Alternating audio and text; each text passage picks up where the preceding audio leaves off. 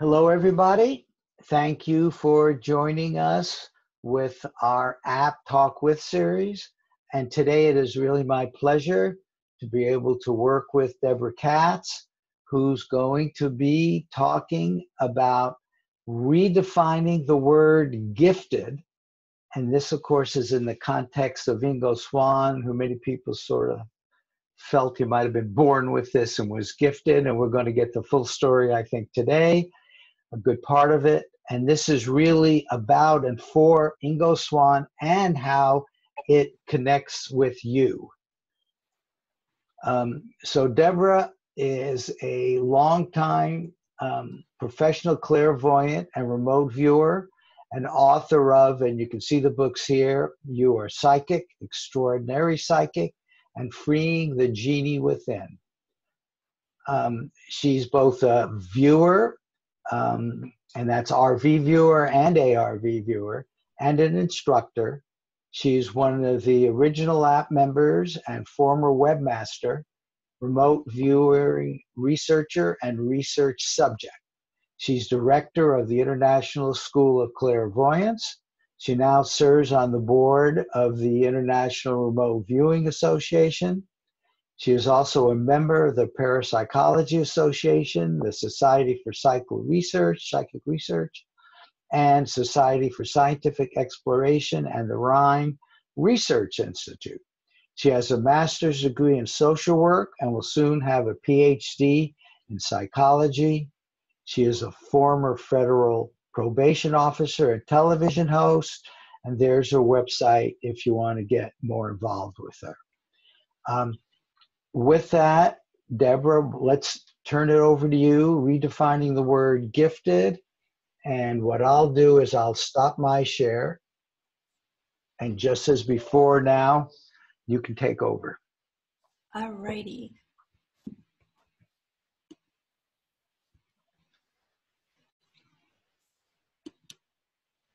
Okay, and if you can just tell me if you can see my screen.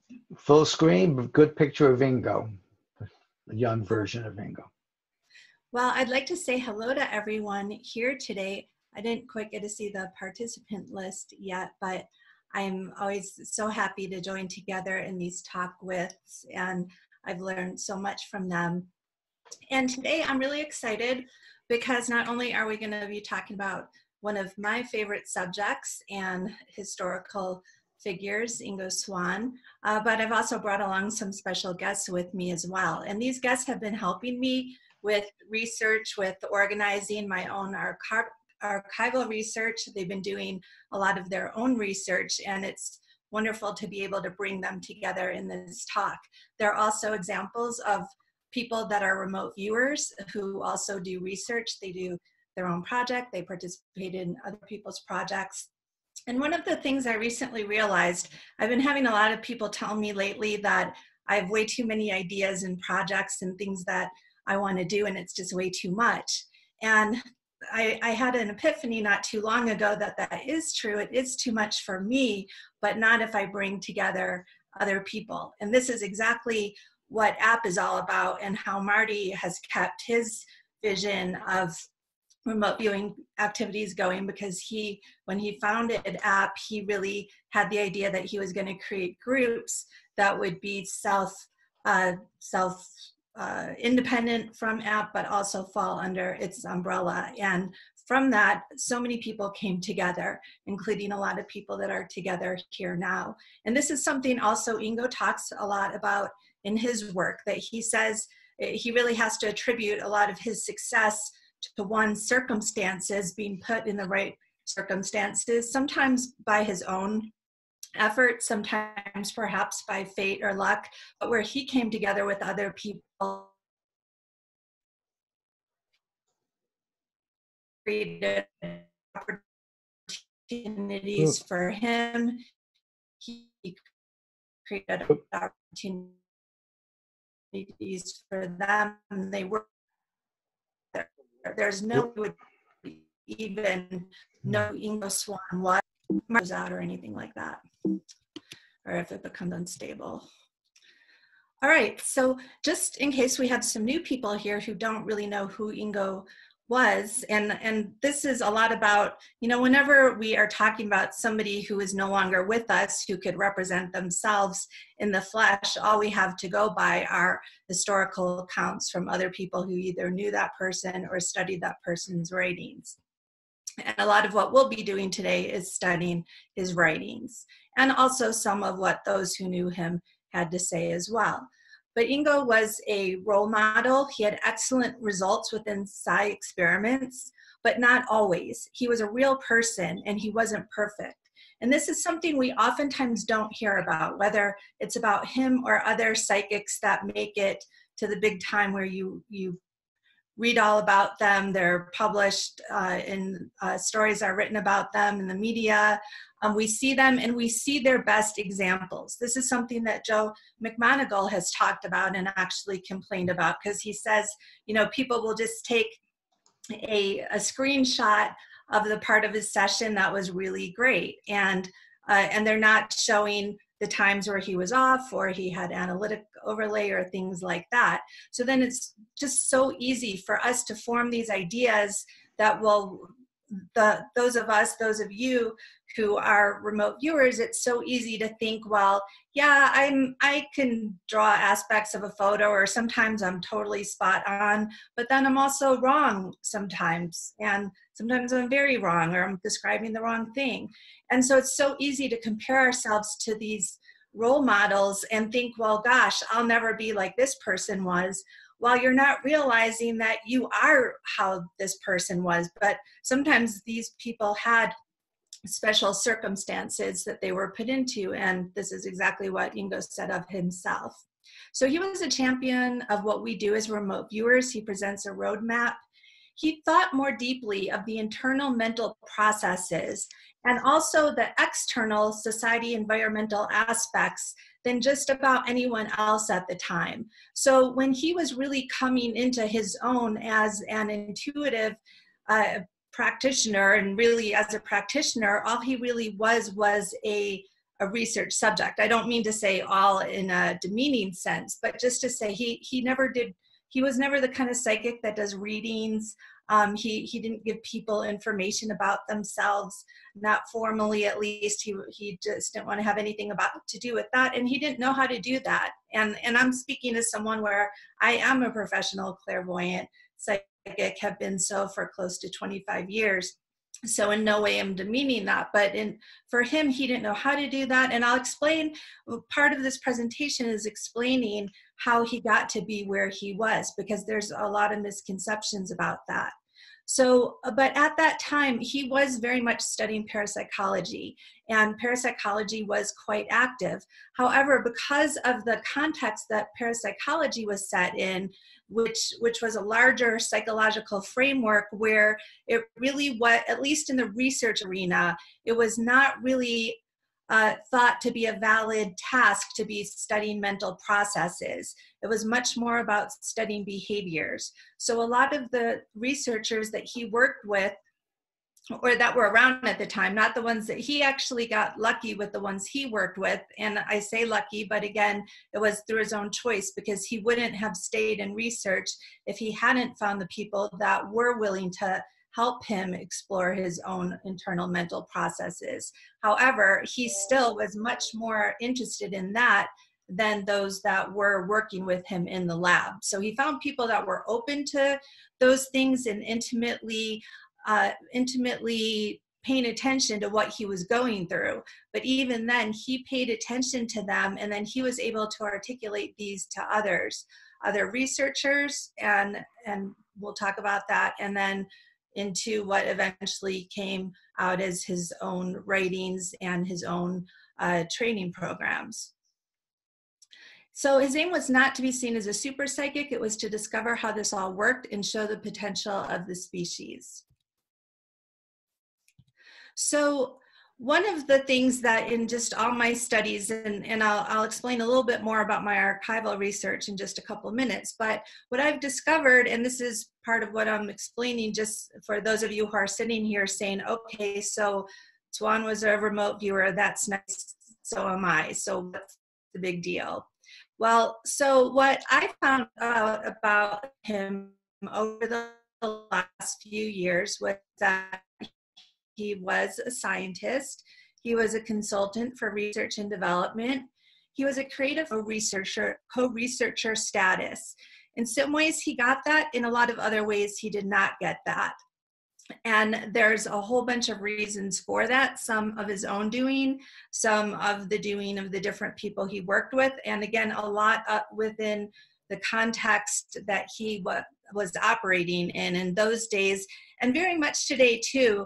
If you're a subject in a study, meaning if researchers say, hey, I would like you to be in my remote viewing study, there's a very good chance, unless they're someone such as me, most everyone else is going to have you go through the study. You're going to do, maybe it's just going to be a one trial remote viewing session, real easy. It could be a year-long project, session after session, and there's a good chance that your name may not get included in that study, because generally it was thought that subjects should not, their identity should be protected. It should not have a bearing. The research is being done to show what people can do and not what the individual can do. Ingo was able to sidestep that, and he, at least in terms of being recognized as a subject, and he would be asked if he wanted his name included, and he would say, okay, sure. But there's a difference between having your name included as a subject and having your name included as a researcher. And this is one of the things that has led to a lot of confusion about his role today, and also about the validity of his work and even how he's seen by other researchers. He's still within scientific communities seen oftentimes as just a talented subject, and then that gets passed down to us. So he would only do psychic work in conjunction with scientists. He worked with 12 research labs over the course of his life. In 1 year, he did 19,000 trials. And in a lifetime, he said over 1 million. And I do have documentation to show Hal Kudoff. There's a letter showing, he's acknowledging that in 1 year, Ingo did do over 19,000 trials. They both agreed that was too much. And now keep in mind, this was not full-fledged remote viewing sessions. As many of you know, if you're just doing associative remote viewing, you might have a session that lasts 2 minutes to maybe 45 minutes. If you're looking for a lost person, you could have sessions that go for hours. Well, he would oftentimes do very quick trials, and some of these were forced choice. We know there's some kind of bleach in one canister and mercury in another. Tell us real quick which is which, and then let's go on to the next trial and the next. So there were days where he did hundreds of trials in a row. And now this was not unique to many labs across the country that were doing at least forced choice trials. So he he wrote his own reports of progress even when not asked. And as I'll talk about in the archives, it's very clear about that. He was constantly writing memos, reports, descriptions of his work, because he knew that a lot of what he was doing either would not make it into a final report, or at least what he experienced as he was going through trial after trial would not eventually get put into the report. Even today, in many research papers, you could have just amazing examples of remote viewing, drawings, sketches that actually match the feedback photo. And I've seen now, having been involved in research myself for a number of years, that anytime I include these images in a paper that I submit to a journal, I'm pretty much told, no, we need to take all of this out. We don't have space for this. We need to go over your methods and your results, but we don't have space for these examples.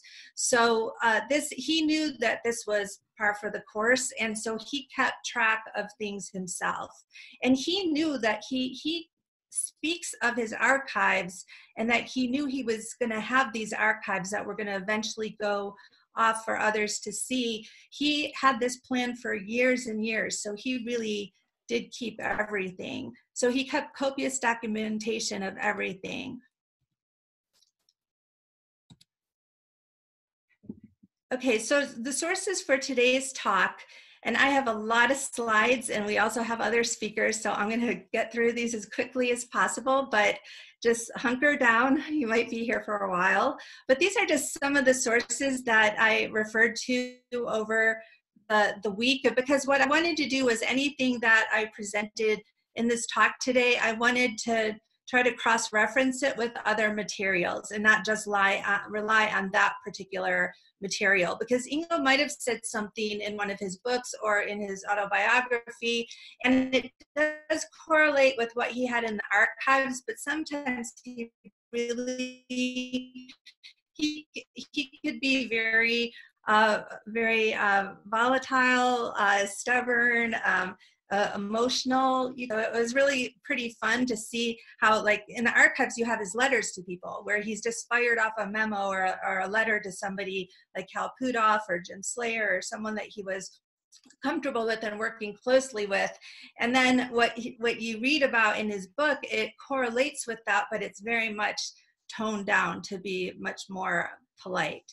So anyway, these are the different books. And I also did read 2 nights ago, From Cover to Cover, Captain of My Ship, Master of My Soul by Skip Atwater. And he was also a talk with speaker, and if it was a great talk, if you guys can find that if you haven't seen it. But I wanted to read his book because he was really the trainer for the military, that when Ingo's training program ended and he went on to other things in SRI, which John Knowles will be talking about a little later. But when he kind of stepped away from that training role, it was picked up. Even before he stepped away, they were simultaneously really working together. So he was at SRI and Skip Atwater was within the unit at Fort Meade and the director of training and operations there. And so I wanted to read his book just to make sure that everything really gelled together in my understanding, and that helped a lot. So just stepping back a little bit, why am I even here talking to you today? I mean, Marty gave you a little bit of my bio, but there's a lot of people that actually knew Ingo, so why should I be talking about him?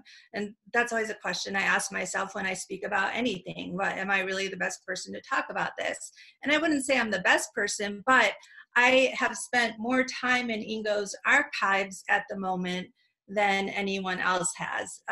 There's a few others. John Knowles has spent quite a bit of time there and is very good at going through information very quickly in an organized way. I'm good at spending time somewhere, but not necessarily in an organized way. But as you can see some pictures here, I was going to school at University of West Georgia, where Ingo's archives just happened to be.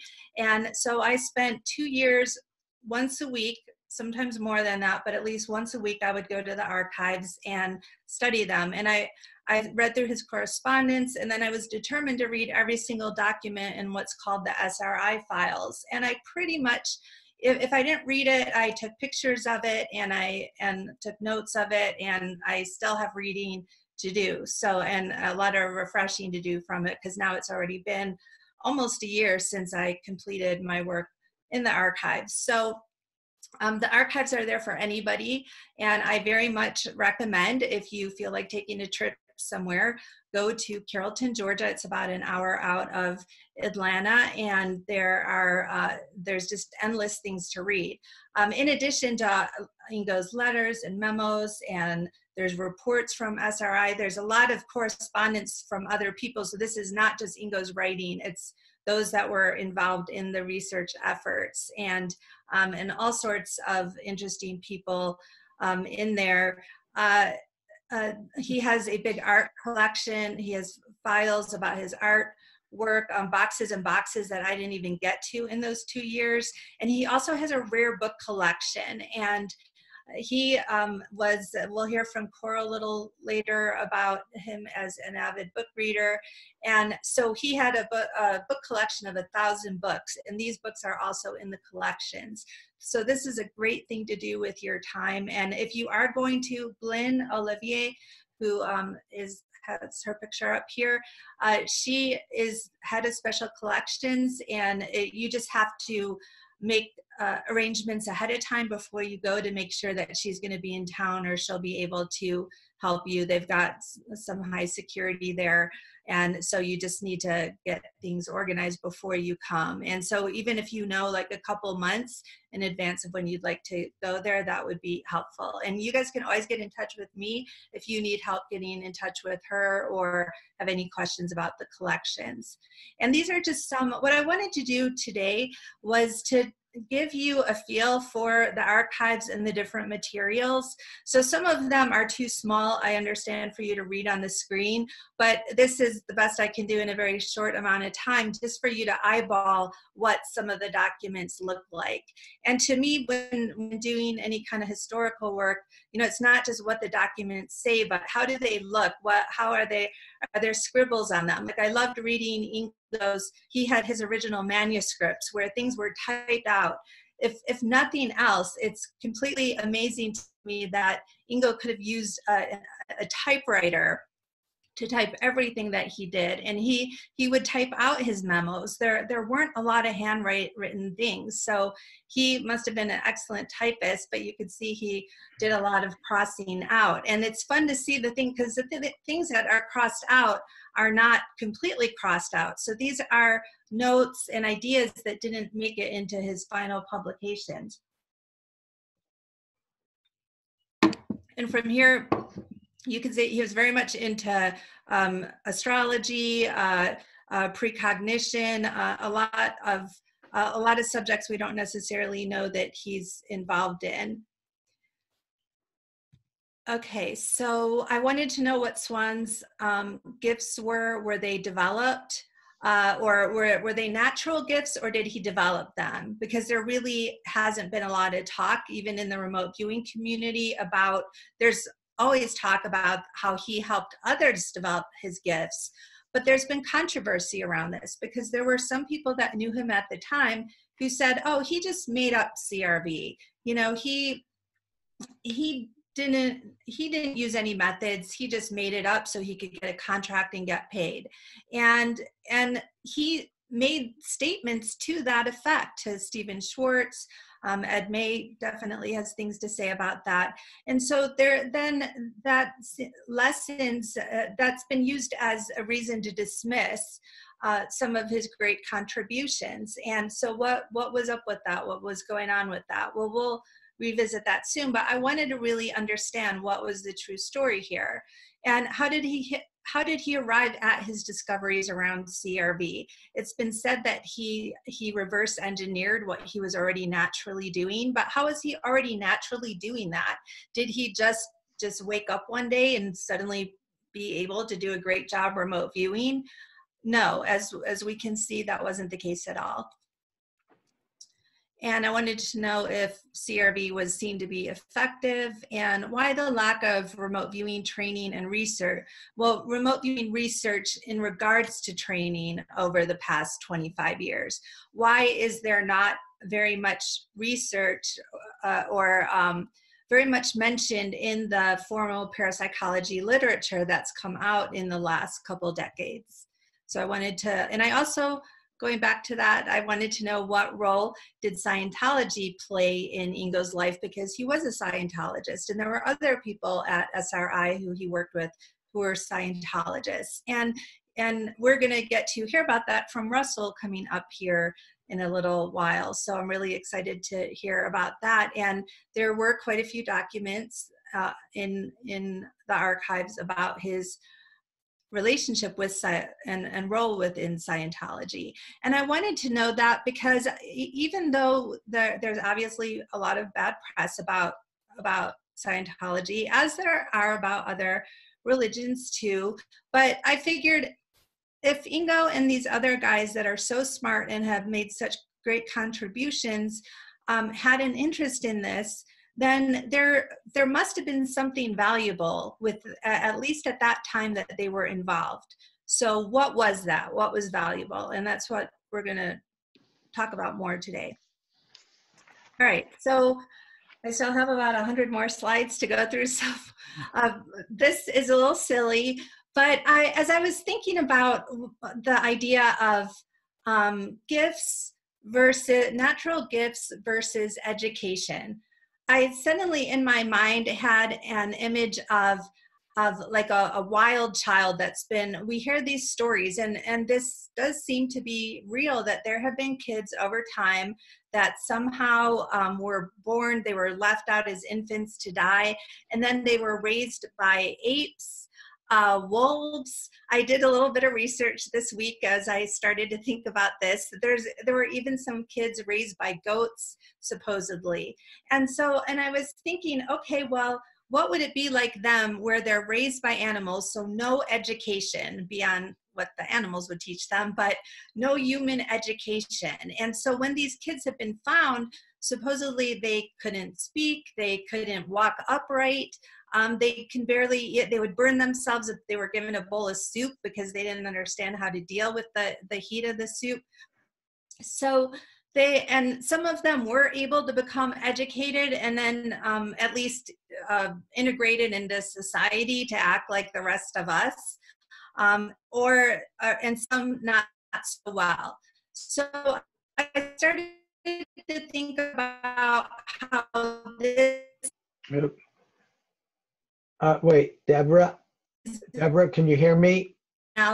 Somehow, wait, Debra, you're breaking up. Debra, you're breaking up pretty badly. Wait, Debra, can you hear? Debra, can you hear me? And all we have is our subconscious. And wait, Debra, can you hear me? Yes. You're breaking up, and maybe can you put that headphone? Can that happen quickly?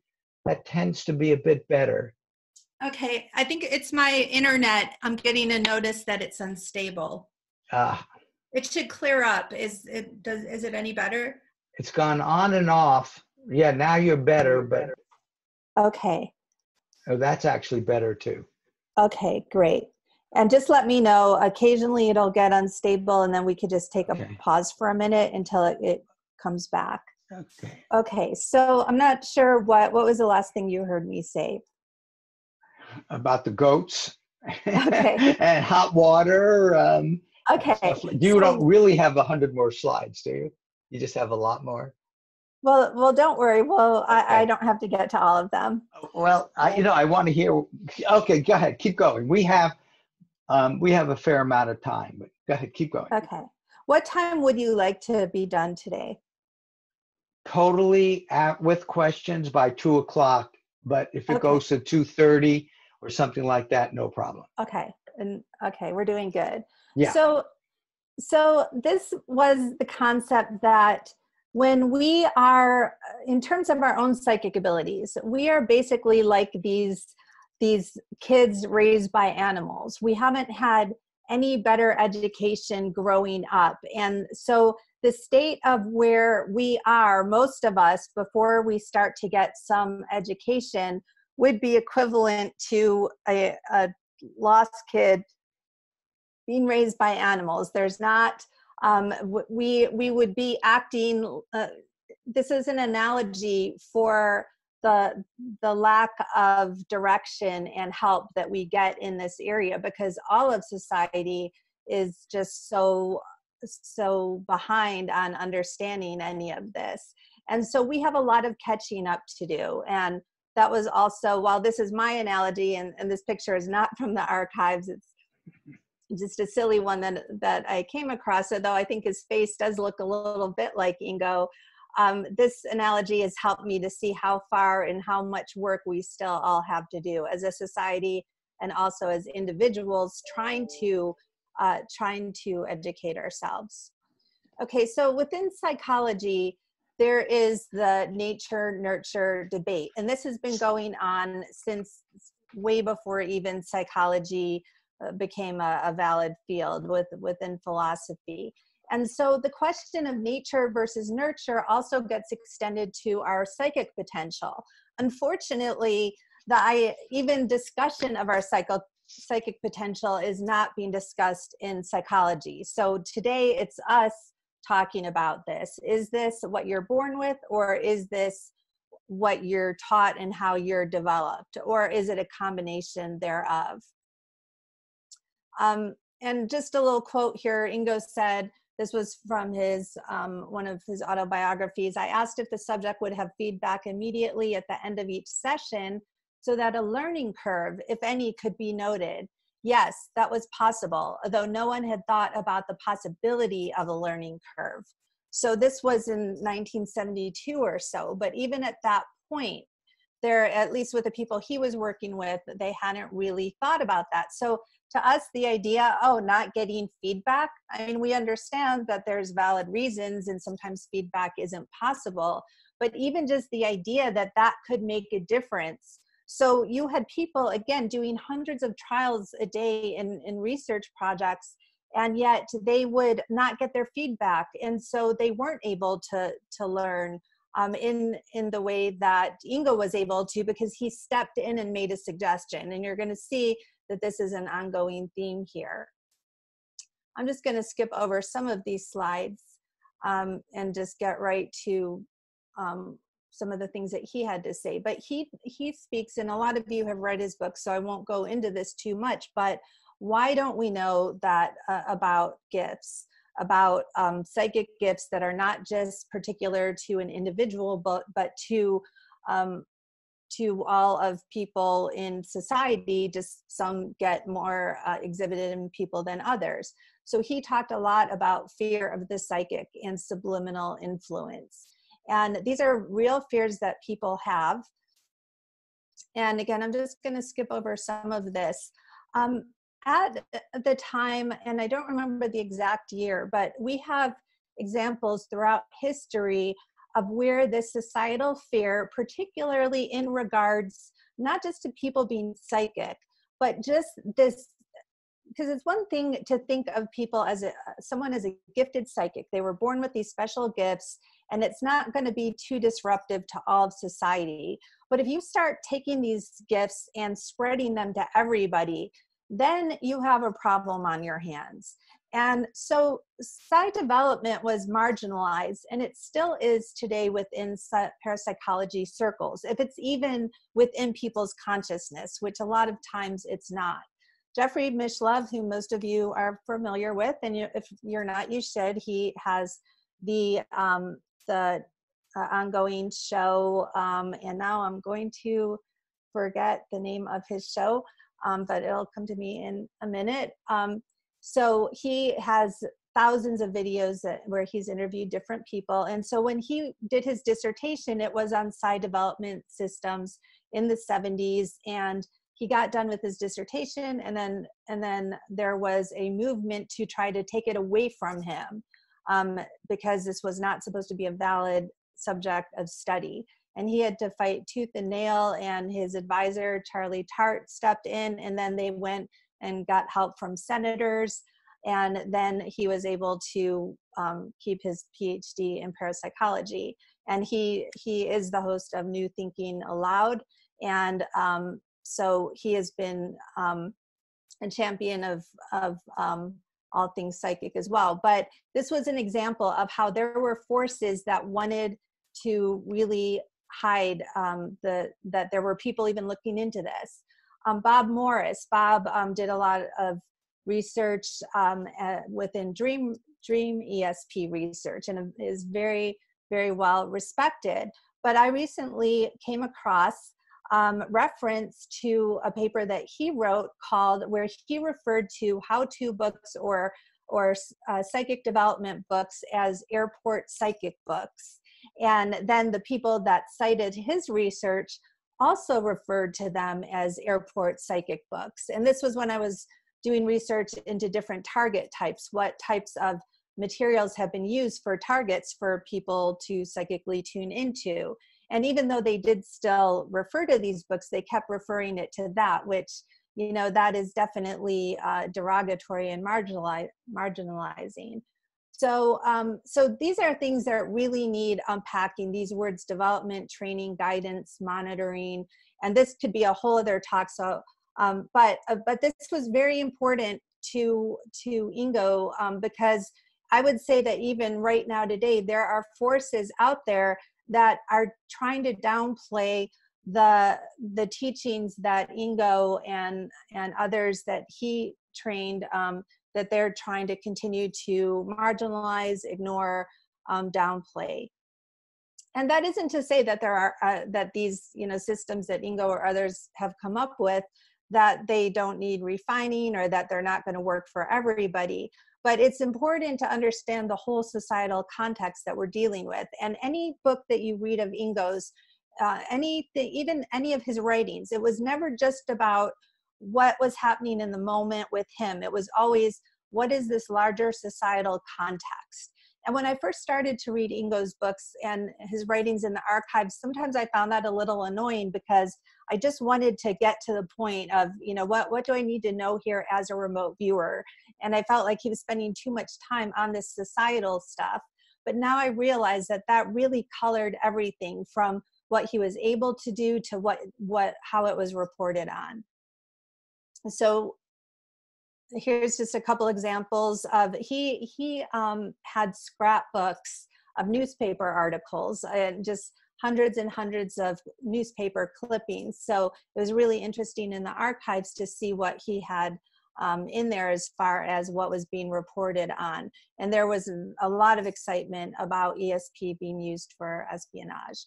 Now let's get to his early years. So this, if I was gonna, even though I know a lot of people are interested in his archives, I think to me, maybe because I spent so much time in the archives, but they didn't quite answer for me, how did he get started before he went to Stanford Research Institute? Before he became affiliated with Russell Targ and Harold Pudoff, what was he doing? And so if we didn't get to anything else today, this is really what I want to hone into, because it speaks to how did he develop. And so in the early years, and we're not going to go into his whole biography, but whenever he would be interviewed, he would tell about 3 experiences he had. And these were related to out-of-body experiences, spontaneous ones. One was when he got his tonsils out and he was able to see what was happening in the operating room. And when he woke up, he asked to have his tonsils. He wanted them. And the doctor said, oh, well, we don't have them. And he said, well, yes, you do. I know where you put them. And he pointed to where they were. And everyone was, you know, quite surprised and somewhat horrified of what he was asking. And they did not give them to him. And he was very angry about this. So he had a tonsil incident. And then he had an incident that really, he says, caused him to shut down. And this was when he saw the death of a friend. I think it was around the time when he was 11 years old or so. And he had an out-of-body experience then. And then he just said that he shut down. And he really was not even exhibiting too many psychic abilities up until he went into the military. He was in Korea, and he had a transcendental experience when he was sitting on a mountaintop. He had an out-of-body experience, and it opened him up. And at that point, after that, he realized that that was when he wanted to explore these parts of himself. The important thing here for our project today is that he didn't know how to do that. He didn't have this experience and then suddenly find himself psychic. He just had this experience that put him in touch with his deeper self, to know that he wanted more than anything else to explore this. After the military, he went and worked for the United Nations for 10 years. When he retired, that was really when he decided to devote his time, or slightly before he was retired. So for about 3 years, he started to look into and start to practice with his abilities. Now, I have not found what he did in that time as he was practicing. That probably is somewhere, but I haven't found it yet. So he just worked on his own for a few years. And I suspect a lot of that was reading whatever he could find. Was there anything else in that we're not quite sure? But what we do know is, and here through his own words, you will have to take my word that I had never considered becoming a psychic myself, and never expected that I would or even could. I certainly had never even dreamed that I could be an experimental subject in a parapsychology lab or be invited to become one. Indeed, I had reasons not to do anything of the kind, reasons I'll review at the end of this chapter. So this is from his unpublished autobiography, which is online in his BioMind collection of papers that are online. You could look those up under BioMind. Ingo's BioMind old website collection. You'll find it in a few different places, but I'm going to be quoting from that because he does address some of his early history in this time. So he really was not, he says, I had reasons not to do anything of the kind. Okay, so then he goes into, and just a little bit, one of what he what he stresses is the environment he was living in the time. He was an artist in Manhattan, and he had some friends that were socialites, several women and some with their husbands, but they would have lots of parties and gatherings where there were lots of psychics around. And he didn't think of himself as one of them, but he was definitely researching these subjects, reading about them, and meeting all sorts of people. And these were, this social group was very influential. So they had a lot of connections to research labs. There were parapsychologists there. There were actual psychics, professional psychics there. And there were people that were influential in different forms of government, including people that had ties to the CIA. But at this time, he was around 37, where he started to get into this community. And so two things happened. First, one of the things that was a catalyst is while he was over at some friends' houses, Zelda Zupri, who we read a lot about in the archival material in the earlier years, she was a really great friend of his. And she was having people come over with cameras, and they went into a bedroom and they were just playing around, but they wanted to see if people could visualize energy moving around themselves, and then they would take a picture of it, and would it show up in the picture. And Ingo got pulled into the room. He explains he was not really into this, but it sounded fun, and they told him to visualize energy, so he visualized it over his head.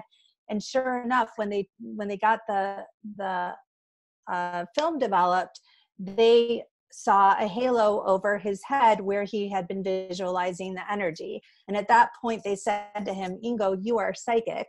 And he was like, you guys are so silly. What are you talking about? And they said, no, this is a big deal.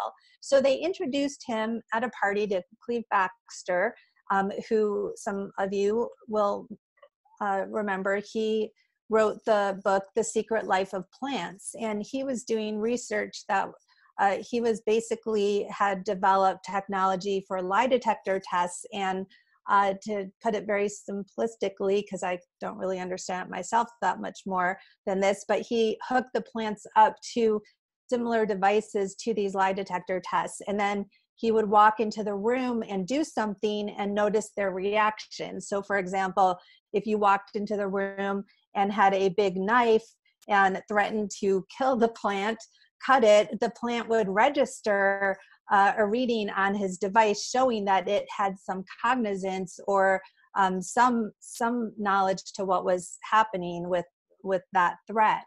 And so Baxter was already researching this. He was very controversial.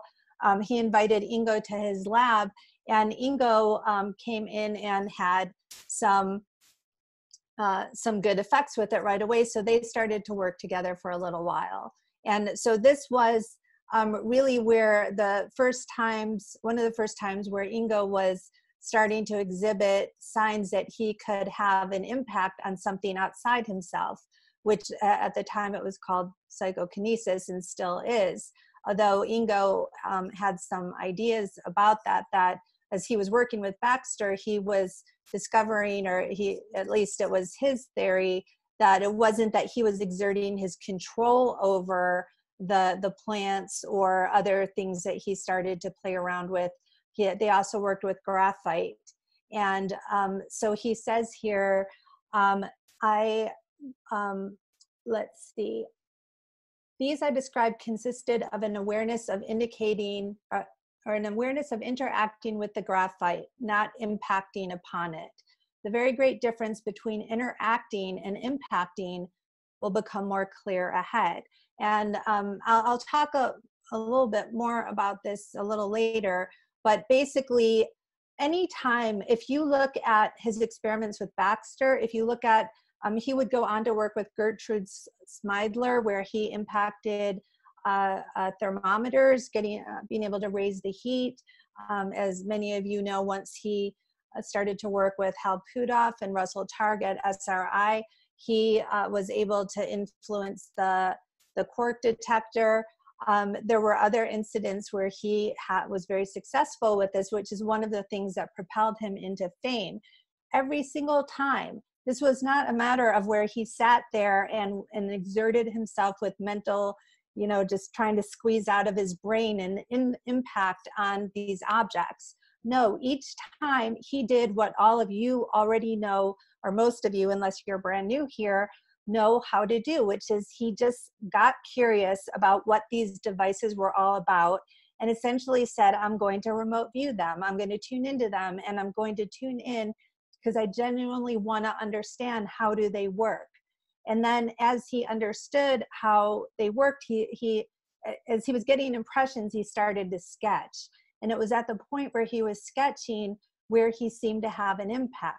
Now, there were some moments right then, like he talks about with his work with influencing graphite, where he might then, once he was really dialed into it through more of what we would think of as remote viewing and sketching, then he might direct something to it, like the idea of hot or cold, or he might see like his focal point getting much narrower. So he did play around with some things he was doing in his mind at some points, but first he would dial into it. And that's something that all of you know how to do. And again, I want to drive this point home because Ingo, he repeatedly talks about circumstances, the circumstances he was put in, the opportunities he was put in. How many of you here have had the opportunity to actually work in a lab with people interested in what you're doing and who are giving you all sorts of different tasks to do? Most have not done that. Even myself, I've now been a subject in many different experiments. However, it wasn't like people were sitting there as I was doing my work on the edge of their chair, asking what I was experiencing and saying, okay, well, let's make this adjustment or let's make that adjustment. No, most of us have not had these opportunities. And so it's very possible that anybody listening here would have been able to do very similar things as him, or maybe even much larger things as him. But you don't know that because you haven't had the opportunity to do that. And that's also what separates him from the rest of us, I would say. Okay, so now another thing that is important, this important part of Ingo's life, was his work at the American Society for Psychical Research. So again, let's just backtrack a little bit. He went from just having some spontaneous experiences to doing a lot of reading in the subject. And then he did some work with Cleve Baxter. And then he was invited to start doing some experiments with the Society for Psychical Research. And this was the American Society. So there's one in the UK that's very separate and is still, and they're both in existence today, by the way.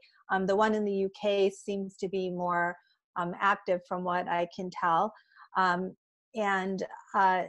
There's been a lot of controversy around the American one that Ingo talks about, but he was invited to participate. And so there were some central figures here. You'll see up at the top, this picture is Janet Mitchell, and she has spoken at some conferences. She was at the International Remote Viewing Association conference. And Marty, I can't remember if she did she speak at a conference? I can't remember. Yes, in fact, she spoke at 2. Okay, great. Yeah. Mm-hmm. So she is still around today. And so she wrote a few different books, and she was employed as the assistant of Dr. Carl Oasis. And Marty, you might know how to pronounce his name. I probably am slaughtering it. He was from Europe, and Ingo liked to mimic his accent. So we'll just call him Carl, but spelled O-S-I-S. And so she was his assistant for 15 years, and she was really the person that worked with Ingo the most. And then this is also Gertrude Smidler, who was president of the ASPR, and she's the one that came up with the sheep-goat theory and was very well respected and was very close to Ingo and really served as a mentor. He would not have gone on to do what he did, I am quite certain, if it wasn't for these three figures, and especially Janet here and Gertrude's, her influence as well. So he started to work there, and after at first he was volunteering, and then they agreed to pay him $50. And I just want to talk a little bit, this is where the evidence is that Ingo had a learning curve. They were impressed with what he was doing right away, and so they were impressed enough to want to pay him. So he did exhibit very strong abilities, but he was not always successful. So, so this is writing from, let's see. Okay, this is Ingo's writing. So, and this is from his unpublished autobiography. So the first sessions of the experiment would permit a lot of trial runs so that the subject could get used to the affair, and which would also permit Janet to accumulate a lot of baseline data. OSIS also helped that I would participate in a number of other kinds of experiments. Okay, so Ingo had a decline effect initially, and they did a lot of different experiments. And the interesting thing there was they would do a lot of trial runs first, as they saw that they had to constantly be making adjustments to see what would work or not. And he says here, at some point I got to wondering why all of this had gotten harder than easier. He says, so after a failed session, I decided to have another look at the experimental setup to see if I had missed something. At first I could see nothing amiss or wrong. So during the next session, I examined my own behavior while attempting to float up and see. So he's describing an experiment where they would have a shelf up above a bed. The shelf would be between 10 feet and 13 up above the bed. He would be hooked up to a lot of electronics monitoring his brain waves and skin response and heart rate. So he couldn't move. If he moved his body, they would know that he did. And this was an attempt to be testing if people could have vision and knowledge if they intended to go out of their body. So I think this is a really cool experiment and he did, again, thousands of trials of this where he laid on the bed, he's hooked up to equipment, the shelf is up above, and on the shelf are a variety of objects. Now, initially they were two-dimensional objects. So they were pieces of paper. There might be like a piece of paper with some different colored stripes or different pictures. And so he would be tasked with having to go up above his body and speak in the microphone and start talking about what he was seeing. And what he is describing here is that at first he had success and everyone was excited, and then he had a decline effect. Things were not going so well. And then he realized that part of the problem was that he was having to speak everything. And when he spoke, there were a lot of things that they were putting on the shelf that when he saw them with his eyes open, he could not tell you what they were. He could not even verbally describe, looking at these things with his eyes open, what they were. So why on earth then would he be able to describe them when he was looking at them psychically? He didn't even know what they were. Now, for those of you who are experienced remote viewers here, this probably is sounding pretty familiar because you've all had targets like that. And what you already know is that that's okay, because this is why sketching is so important, that even if your verbal description is off, and oftentimes it's off because either you can't make sense of it or it reminded you of something else and then you describe that something else, but you already know that your sketches are often what match is the picture, if that's the task. So what Ingo is describing here is the moment that he had that realization that he should be sketching.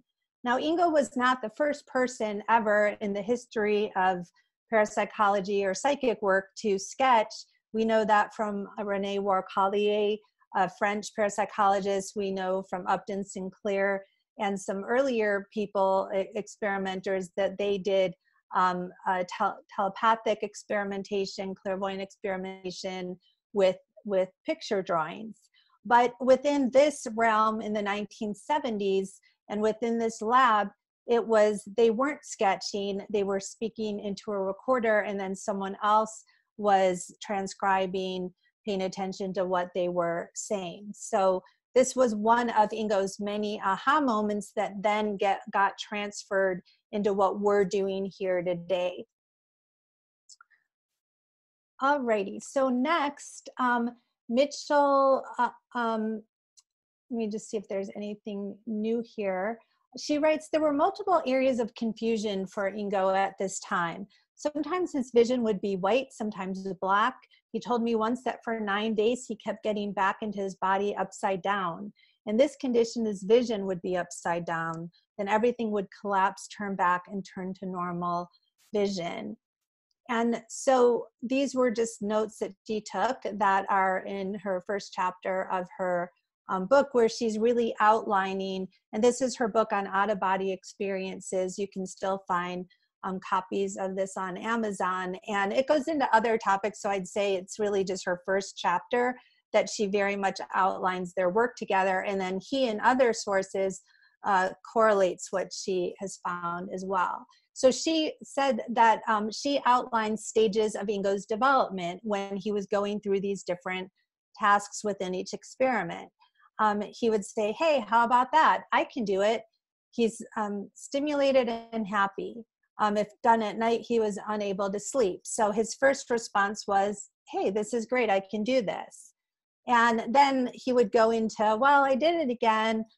He was pressed, but not too excited anymore. And some of the reason why he was not so impressed is because he wasn't getting everything. In terms of this experiment on the shelf, he said many times, like, they might put 4 objects, and he would describe one object really well and not get the other objects. And just like those of you here who are really trying to hone your abilities, it's so easy to go into perseverating on why didn't I get those 3 other objects instead of why did I nail the one object really well.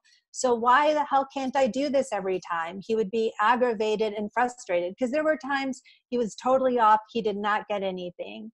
And again, she said if done at night, he'd be unable to sleep. He'd have an inability to sleep because of the failure, and that could influence the trials moving forward. So again, we're seeing that he was developing like us.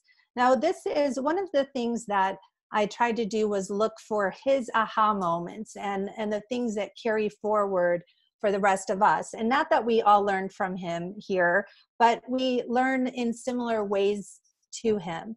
So some of you have seen this. He has this page, I think I got this out of his Natural ESP book, but this has been discussed in other sources as well. So again, this was items on the shelf, and you can see the middle picture here. So he did his session, and he was doing his session. He saw something that Hold on, you're thought they were Arabic letters, a green thing. He was actually the other people there. Yes. Okay. Is my internet going out? You're like back. It's kind of sad, but okay. I don't know what to do if it's at your end. Go ahead. Okay. Keep talking. Now you're fine again. So it's very strange. Okay. Go ahead. All right. I live in a rural area, and this is kind of par for the course, so I apologize for that. Usually it clears up. Can you? Yeah, now it's clear again. Okay. So again, so Ingo was doing this session, and he basically got a green thing and he wrote letters, maybe Arabic letters.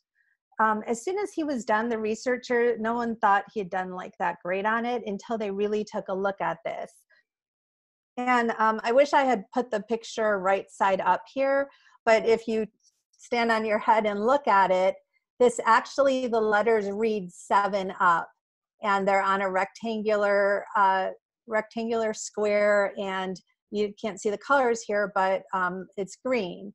So he actually did draw the letter, the 2 letters, a number, in the right order, the square, the green, but he did it upside down.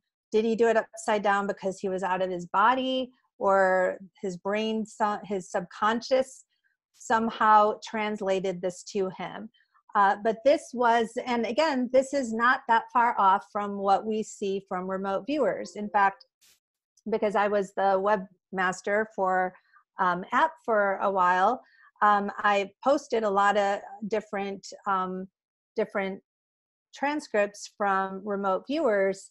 There's one on there that I still love. It was one of Shane Ivy's of a lamp, where he took different pictures and the pieces got rearranged. So he had a perfect rendition of this close-up of a lamp, but he just had the shape scrambled up. So was this an issue of the brain kind of taking pieces and rearranging, or was he literally upside down? This moment, well, to me, this is pretty cool.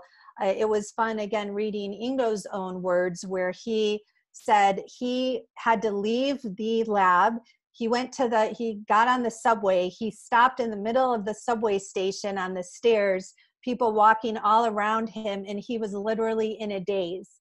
He was having not just an aha moment, but where all his previous beliefs were coming together. You know, he talks about the concept of reality boxes, and he has a book called Reality Boxes, where we have these ideas that form an overall picture, but he puts it into the term of box, because then we get stuck in the boxes. So this was one of his moments where it was all shattered, because his conscious mind did not register this. His conscious mind had nothing to do with this. So and he had identified with his conscious mind up to that point. So if it wasn't that, then what the heck was going on? There was a part of him that had a wisdom that could come through and give him what he needed. And again, this is very important, not just for him, but for all of us. And when we can let that part of our mind, that part of ourselves come through without trying to stifle it because it doesn't make sense with the part that we do identify, that's when magic really happens within our own remote viewing sessions. Okay, so again, we're still dispelling the myth of the perfect psychic. And here he had to come to terms with that as well. He says, I must caution that my picture drawings were not completely exact regarding all of the elements of the target trace. However, enough of the major elements were exact enough to permit the matching. I enter these comments here because of the myth that ESP perceptions can be as perfect as eye vision. I will discuss much more regarding this myth, but for it was to become a vital component of tutoring regarding controlled remote viewing. So this is really, again, why we're here today. It's not to say, you know, forget about trying to be perfect or forget about trying to improve yourself. It's just about, we sometimes have correct information, we sometimes have incorrect. We can work at it, but it's completely futile to beat ourselves up, comparing ourselves to a myth that really doesn't exist. And if we can get rid of that, then like Ingo did, we can get to the really nitty-gritty of what's working here to improve, which is really what his whole system of training is about. I'm going to skip over some like that, again, about successful trial, and then somebody he was working with said, does this mean that you can read our minds too? And here I had inadvertently tripped across the most feared of the hidden wires in parapsychology research, mind probing. So people were afraid if he could do this good a job with even just describing pictures, then could he describe people's minds and their secrets? And this is what he believes is one of the reasons why society does not want to acknowledge that this is an inherent ability in most people. Okay, so Mitchell said there's a learning process and Swann's identifying the platform targets. Many days were spent helping him to learn to improve his vision. He had trouble with color discriminations between white and yellow and blue and green. So some colors he could discriminate. He was able to tell purple stripes on a black background. And yet if he was asked to discriminate between white and yellow, he was having a hard time. Now he would go to doing thousands and thousands of trials having to do with color and identifying color once he got into the Stanford Research Institute. So he took a lot of these early studies and he brought them with him. Okay, I'm just going to amp things up a lot and bring us forward. So what have we learned? I think I've already said enough about the learning curve. So word got out, going back to the history, word got out of his success at the ASPR. And he, at first, he had a hardcore policy that he would not talk to the press because the press had really so much stymied the reputations of other psychics, marginalized them, slandered them. So he was not going to talk to them. However, he finally got convinced that he should do that and that would be a useful thing. And so he was featured in Time magazine. He says, I was a genius, an experimental innovator, an inspired mystic, and could travel out of body anywhere I wanted to go. The appellations of super psychic and superman now surfaced for the first time. So people were saying he had X-ray vision, he was a Superman psychic. Now he did run with this and talk about the superpowers or super bio powers. A lot of his books use terms that we may not be familiar with. He uses terms like biopowers, the bio-mind. And as he goes on to explain in a variety of sources, these were actually translations of what the Russians were, of their terminology. So there's also been a lot out there that the US military programs came about because the Russians were found to be using psychics, and not just using them in a small way. They found out that $20 million had been devoted in the Soviet Union to psychic research. And there were several different labs, not just one lab. And so this was the environment where our US government was becoming aware of the Soviets' efforts. Ingo believes that the Soviets had a whole different terminology. They had a different way of looking at these things, and they did see psychic abilities as inherent within the species, within humans. They did not have this approach of the individual, either a few being gifted and that was it. And he feels that that's what they were, they started off with that mindset. And so that led their research in a different direction. And so some of the terminology that he would use would reflect that, because again, in America, in American science, the whole idea was it's about what your brain, it's all about the brain, nothing else exists.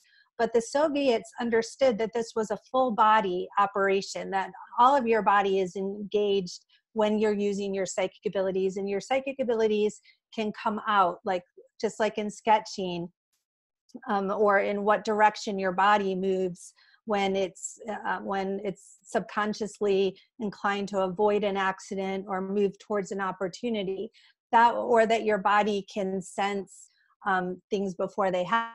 Now, parapsychologists in the US became aware of that our bodies register on a physical level as well. These are called presentiment experiments, that your body can actually register in your heart rate or a change in your brain waves right before so his focus was more on what are the Soviets learning, and what have they had to say about this. He wasn't personally concerned about the threat like our government was. He wanted to learn what did the Soviets know so he could build on that himself. All right, so he was invited to Stanford to SRI, and I'm just going to talk for 10 more minutes, and then we're going to have John join in with us here. So what I wanted to do, since there's so much to cover with Stanford Research Institute, is just really cover a few highlights. So he got invited to by Hal Puthoff. At this point, when Ingo got involved, they were just getting their funding together. They didn't, Hal might have had some initial money, but there wasn't really a whole lot. And the point I want to make here is that Ingo helped to develop the program there. It wasn't that he was only there as a research subject. There are documents that show that he had meetings with Hal to go over what they might cover in their initial research. And I'm just going to skip over. Again, Ingo had some scrapbooks with some really interesting, fun things in them. This was one of them. This was the New Times that interviewed him. And it says, "Mr. President, the Russians have just psychokinetically disarmed our warheads." And then the other guy, the president, says, "This is a job for super psychic." So this was really the mindset as news was coming out that the military was working with the Stanford Research Institute to test psychics in order to understand what could the Soviets or other countries do against us. I'll not bore you with the little details here, but again, there were documents showing important proposal for research found in SRI papers, box 1. So this was a document showing what started to form their whole program. And there's a lot of information in the archives about this. Now, this is something that, again, there was discussion. Are gifts just something that someone has, or are they developed? And you can see right here, Ken Kreese, he was an early funder or one of their clients, representative of one of the government agencies. I believe he was representing the CIA. Don't quote me on that. One problem within studying the archival material and really any books on remote viewing is because these programs were classified, oftentimes they referred to different players as the client. And so sometimes it's hard to piece together who was who and what programs did they come from. But Ken Kreese is mentioned a lot in the early archival SRI materials. And it was written, so this was from Hal Puthoff to Ken as he was proposing the program, trying to get funding. Of special interest is the fact that Mr. Swann's abilities apparently were not innate, but rather developed by a set of training procedures. Therefore, during the course of the study, information as to possible training procedures for the development of such abilities will be compiled. And here is just, let me just see if I can, I'm not able to see the bottom of my slides because of my computer here, but I just found this yesterday, a picture I had taken from his scrapbook. And he says, "I'm satisfied in my own mind this is a human potential, not an individual potential." So even in 1973, he had come to that conclusion. Just skipping around here a little bit. So he helped form SRI's mission. Pudov had been thinking of the term psychoenergetics, so I suggested that we spend a few hours erecting a new box and flow organizational chart. Ingo loved charts. He was an artist, and so you'll see his charts in his different books and in the archives. So based on that concept, and relate that concept to the multidisciplinary approach. And so again, he deserves credit with even forming the early SRI programs and much of what happened there. And again, I'm emphasizing this because for me, what this filled in some blanks. He was not just invited to be a research subject, and then all of a sudden he gets invited to have a contract as the trainer for the military. He was very, very much part of developing everything they were doing there. And he was also learning from what they were bringing to him as well. So by the time he got to developing controlled remote viewing had aspects of what he learned prior to getting to SRI, but it had aspects of what was learned by other people there, by what Hal and especially Russell Targ doing the outbounder experiments of sending people out somewhere, and then they had to tune into that person's location, what that person was perceiving. Those were the outbound experiments that have been written about very well in Mind Reach and other books by Russell Targ and Hal Pudov, that again, in those days, those came out early in SRI's history, and is what really sparked the media's imagination in all of this. Well, Ingo learned from that approach, but that approach largely came from what Ingo had already been doing, and then it got to be perfected. And even what Skip Atwater was doing within working with the military starting in the, I think it was around 75 or 76 or so, there was information coming from what he was learning and bringing into the whole dynamics. So this was not just a one-directional flow. It was people working together, and there was a lot of participation from Ingo at every step of the way until he actually did win his contract. I'm going to skip over these, and I just want to say just 2 more minutes, and then we'll hear from John.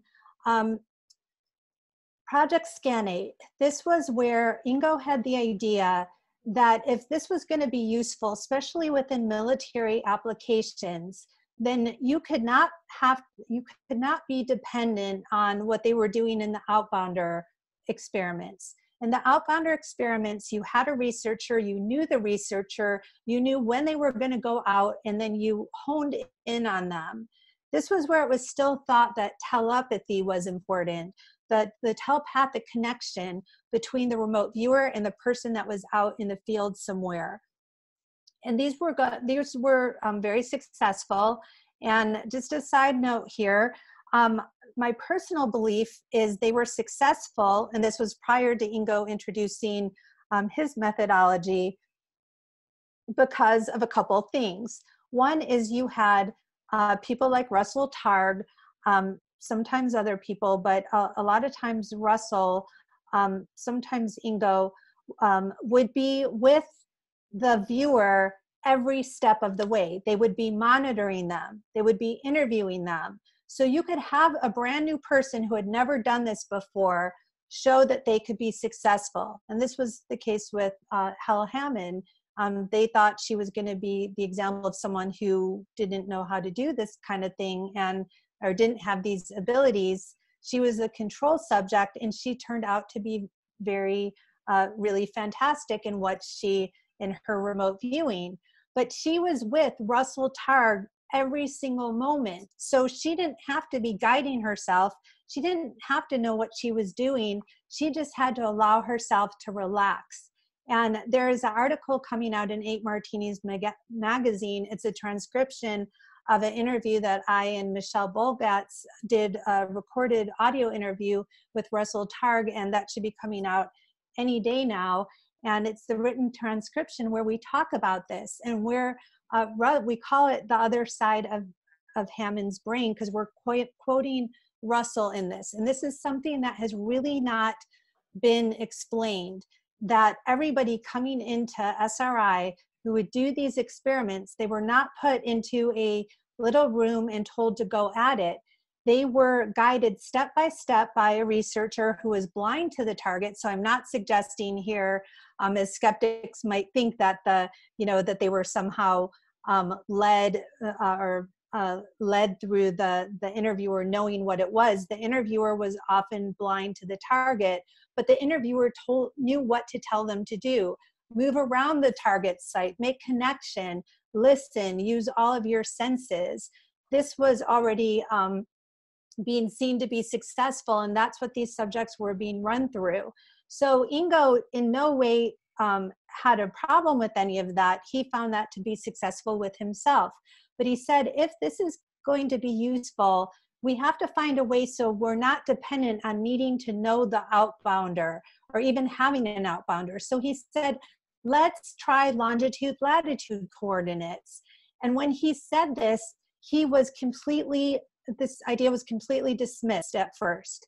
No, that's not possible. This is ridiculous. We already know the telepathic connection is really important.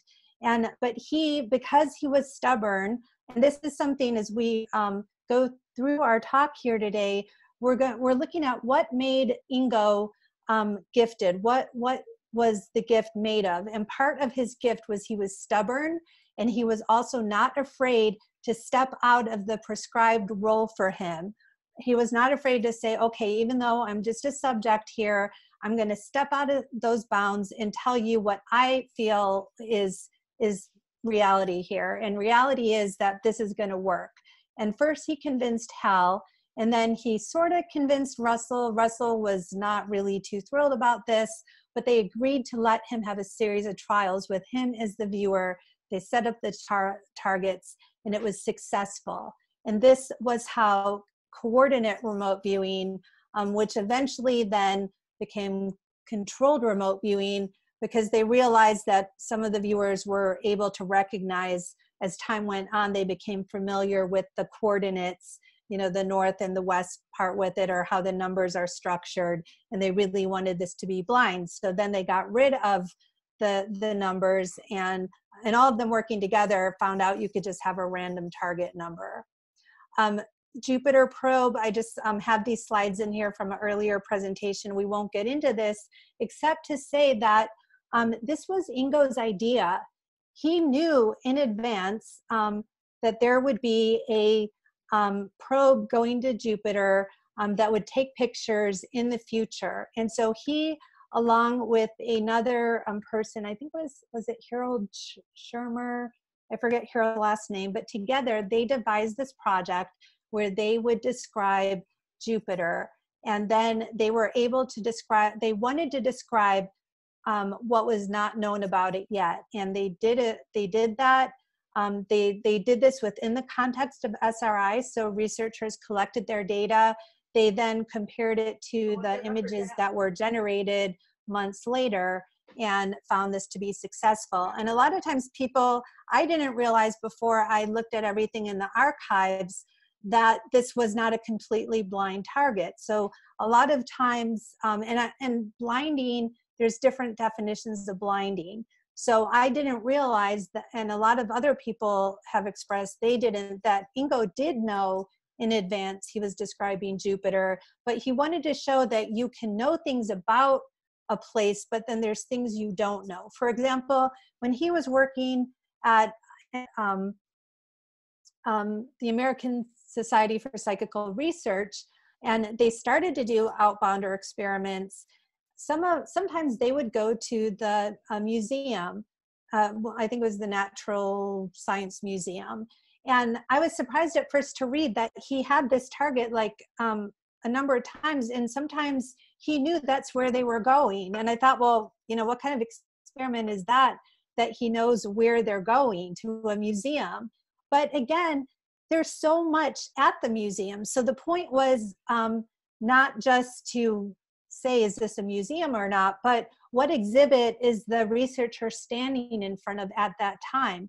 And there was one time where the outbounders went to the museum and it was closed, and they were doing construction, and twice they got lost and never made it to an exhibit. And Ingo was able to track that in real time. So what this, even in reading about this or rereading about this recently, it told me like, oh, well, we could design targets for those who are project managers here. It doesn't always have to be about coming up with a brand new location that people don't know about. We can assign to people very specific things that are just not known. And this Jupiter is a good example of that.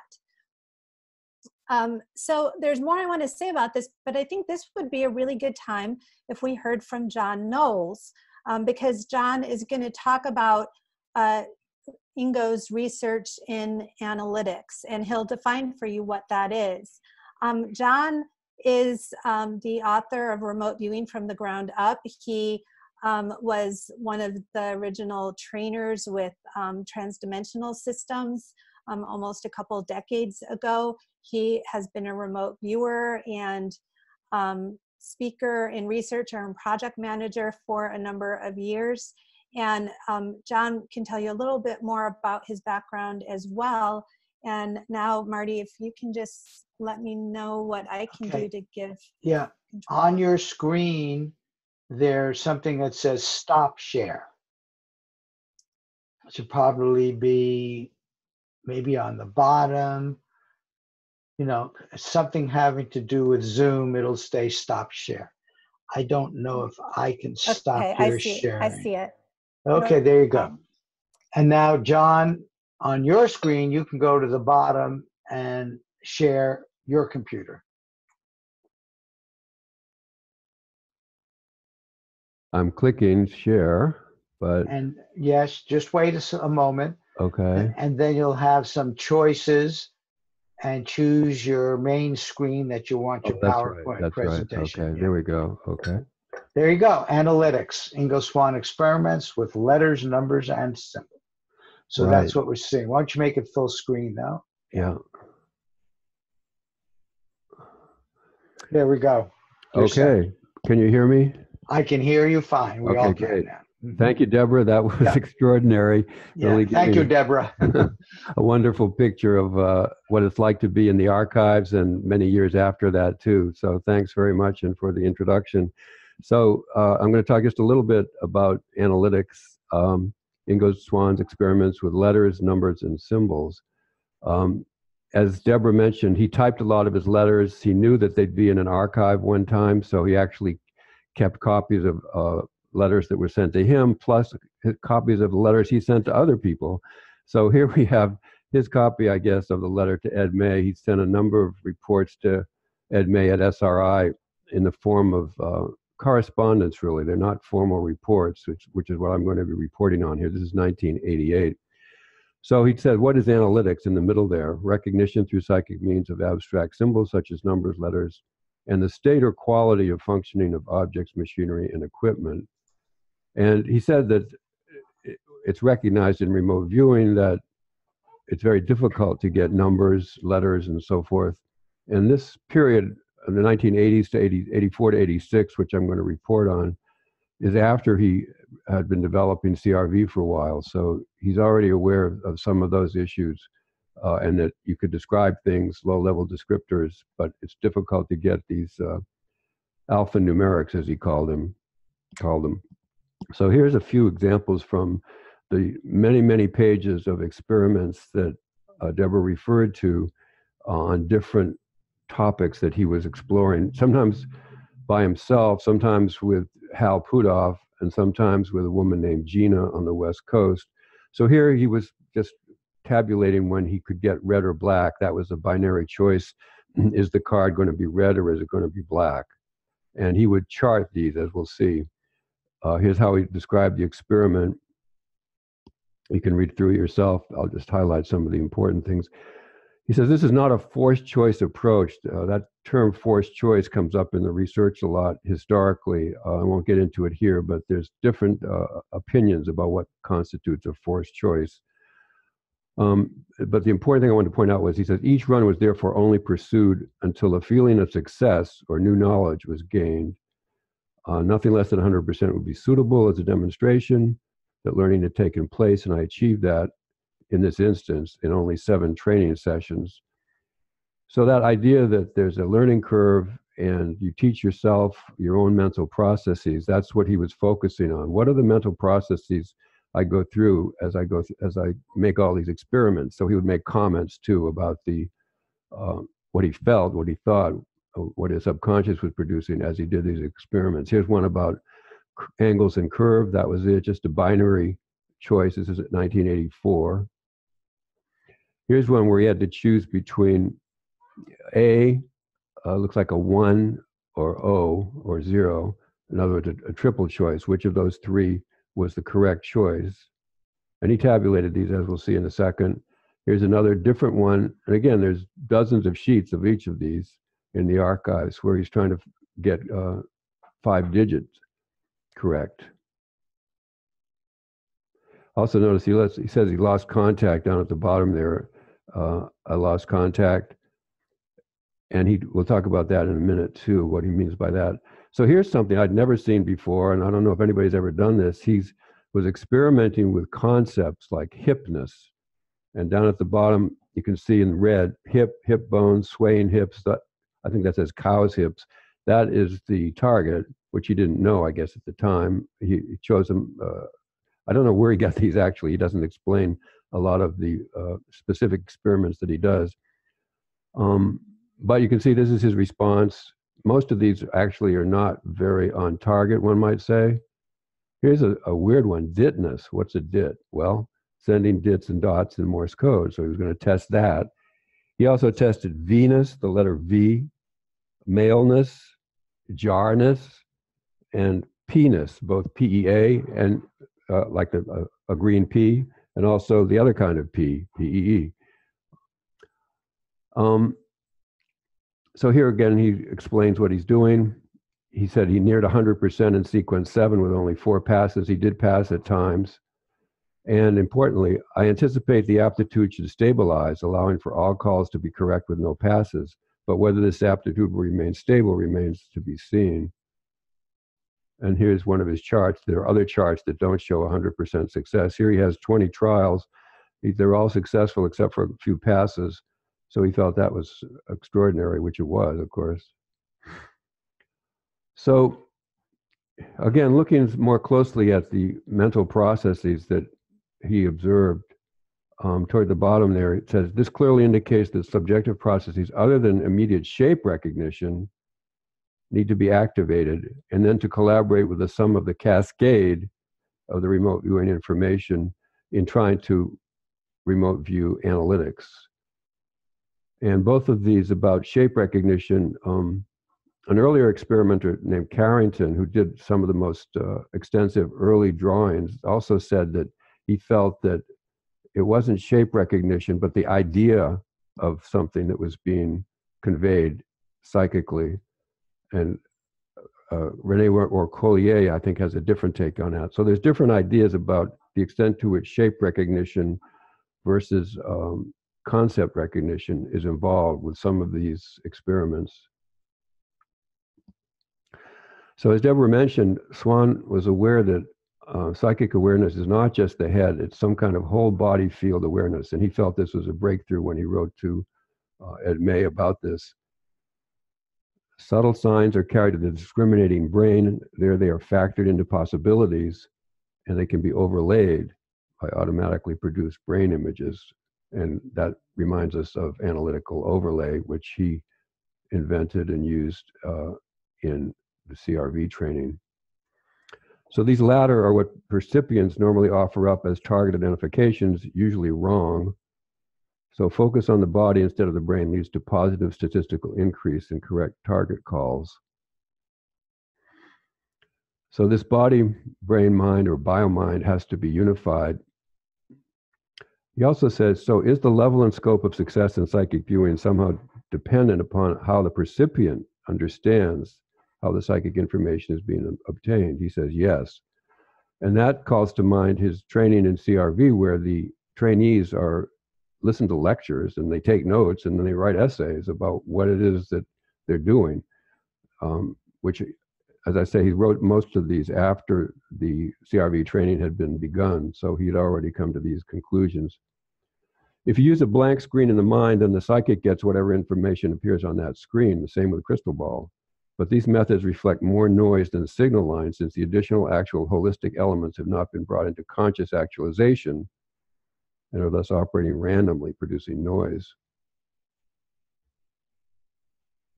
These are just a few of the statistics where he will get more calls than chance would call for, 421, whereas chance would be 359, and so forth. And sometimes he would fail and he'd be devastated, but well, how come I'm failing? What's going on here? He would point to some of the factors he felt were involved in affecting psi. One was that it's a high-speed information process, and there are internal and external factors. Won't go into those here. He refers to the work of Candace Pert on molecules, signal molecules, he called them, and he has more writings about electrical signals, but I'll focus on just two more. One's the analytical summation pool, which he hypothesized. He says this sump identifies incoming ESP information signals to give it mental image forms. The sump then uses the stored images or constructs mixed images out of what is at hand. Its energy is stronger than the energy from the ESP information flow. So this is a separate kind of mental structure that he hypothesizes exists in these reports. You know, these reports to Ed May and SRI about what he's being paid to research, which he does extensively. You know, he's one of the hardest workers ever. That's widely acknowledged. So the sump will create images of both if it is a forced choice between two targets known to the percipient. That should ring a bell with those of us who've done lots of ARV experiments and subject of displacement. So the correctly identified signal is instantly swept into another pool, leaving behind the vibrant, higher energy, incorrect image blazing away in the sump. I think of a fireplace or something. It's quite an image. The recipient's attention tends to focus on it. He assumes that's the psychic signal, and we get psi missing, the bane and blight of parapsychology. So he says the recipient has to train himself away from the strong automatic focusing that locks him into the sump. And when this can be accomplished, and it's not easy, a surprising thing occurs. The sump vanishes altogether, and the center of the high-speed perceptual process seems to reappear at the target itself. And he talks about that in the next slide or two. At least that is the feeling about it. I refer to this as a contact when it happens, and the target can be called correctly as long as this contact lasts.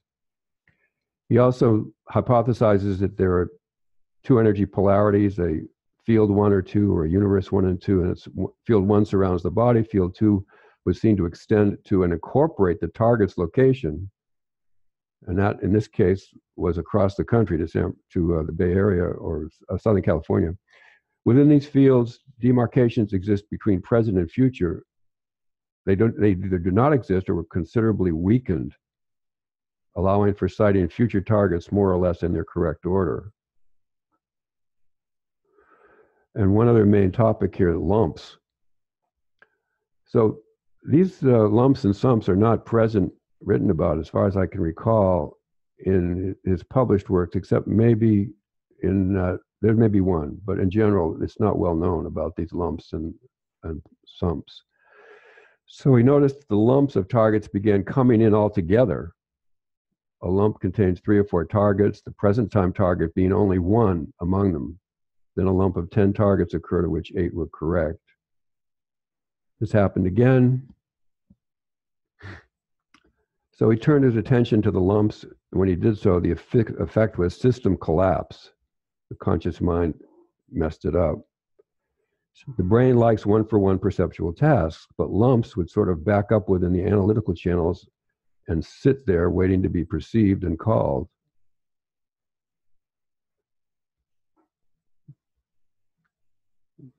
So Gina was a woman on the West Coast, and she would put an object in front of her, and then Swann would try to guess what it was. And he found that after she cleared other objects around, so it was just, that object was just sitting there by itself, he did much better, 12 out of 18 correct, as opposed to 5 out of 19.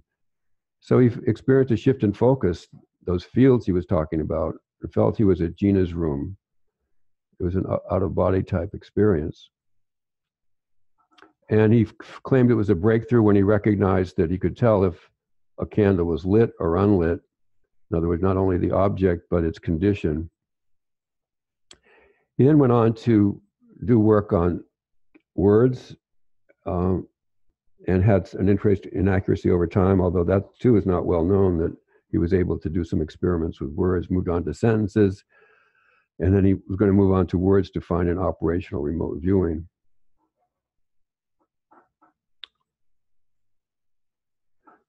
Stats began to improve over the latter half of 1987. The brain may be a broadcaster, functioning more by field effects than by hard wiring. And he talks about resonance, which is a theme that Simeon Heim, another longtime researcher, remote viewer, has explored. In fact, has a book called Resonance Remote Viewing, I believe.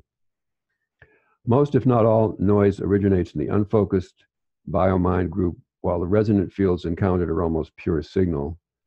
So toward the end of this correspondence, he says he really needs to get access to some EEG equipment and refers to Benjamin Libet's work. And he also wanted to go out to Elmer Green, I guess, in the Midwest, who had some experiments. And I spent a week out there, but I don't know the results of that. So he agrees with Libet that conscious intention does not initiate action, but only inhibits or permits the movement initiated by a preconscious process, unique or peculiar to each individual. And this is the last slide. In each field, time and space do not seem to exist in the same time lineup as we experience them in our normal objective time-space continuum. A psychic loop gets going. So this puts our problem directly alongside some familiar quantum models, and he explores that a little bit. And of course, we've seen a lot of speculation and theorizing about that in present-day remote viewing. So I'll stop there. Some additional ideas about Ingo's extensive experiments and the mind features that he tried to present, which is some of the best material you'll find on that anywhere in the remote viewing literature. So thanks. Yeah, thank you so much, John. Sure. And then if you can give me back the screen share. Okay.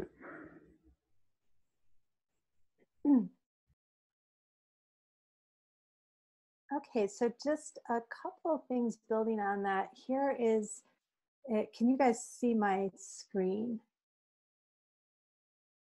Oops. Are you guys seeing my screen right now? Anybody? Yes, we're seeing Ingo. Okay. We're seeing your first slide. Okay. And there might be a little delay. I have a chart up right now. Okay, it looks like my internet is unstable. If you can just let me know if you can hear me. Okay, we're hearing you now. We're still, okay. Yeah, there, okay. Why study Ingo? We're not seeing a graph. I think you went to, there's the graph. We got it now. Okay, we just have a little delay here. Mm-hmm. Okay, so this is just a visual depiction of some of his analytic work, and you can see this is showing the progress. Graph demonstrates a typical fluctuating curve expected in psi analytic median theory. So basically, how the analytical mind works. So the subject becomes aware of psi analytic conflict. That would be where your brain is trying to insert what it thinks the target is. Subject recedes towards psi analytic median, awareness of reversals taking place, and then conscious control begins to manifest. Less spontaneous runs heightened perceptions of being able to control psi factor in present time, and then subject gains cumulative control.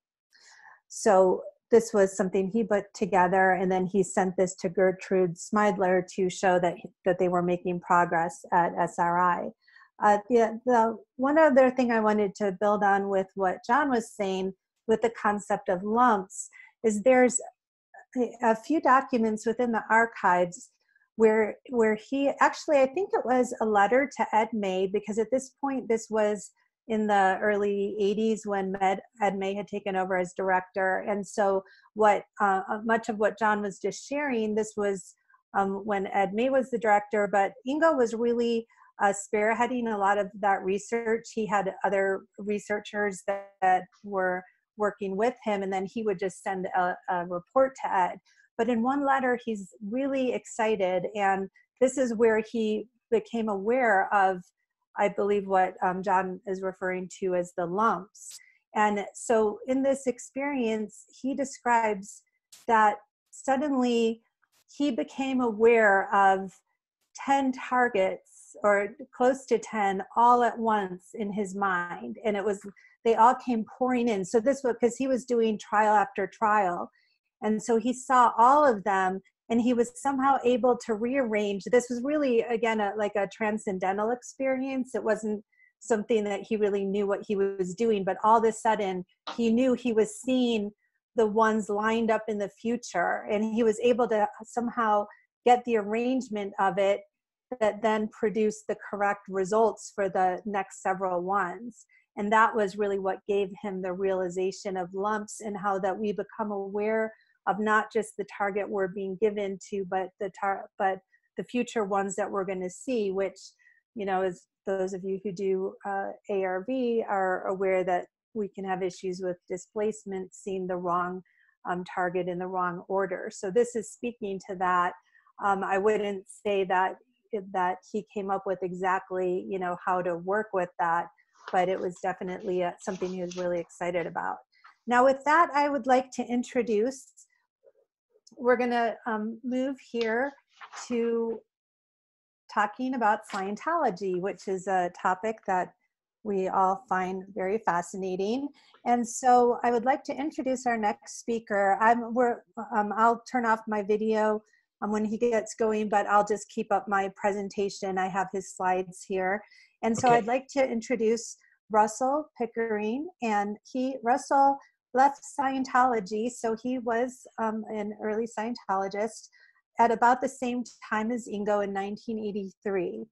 He has trained with many of the ex-Scientologists and peers of Ingo's era outside the organization since 1996. Many of them deceased or well into their 70s or 80s now. Russell became interested in remote viewing after discovering the CRV manual online in 2010.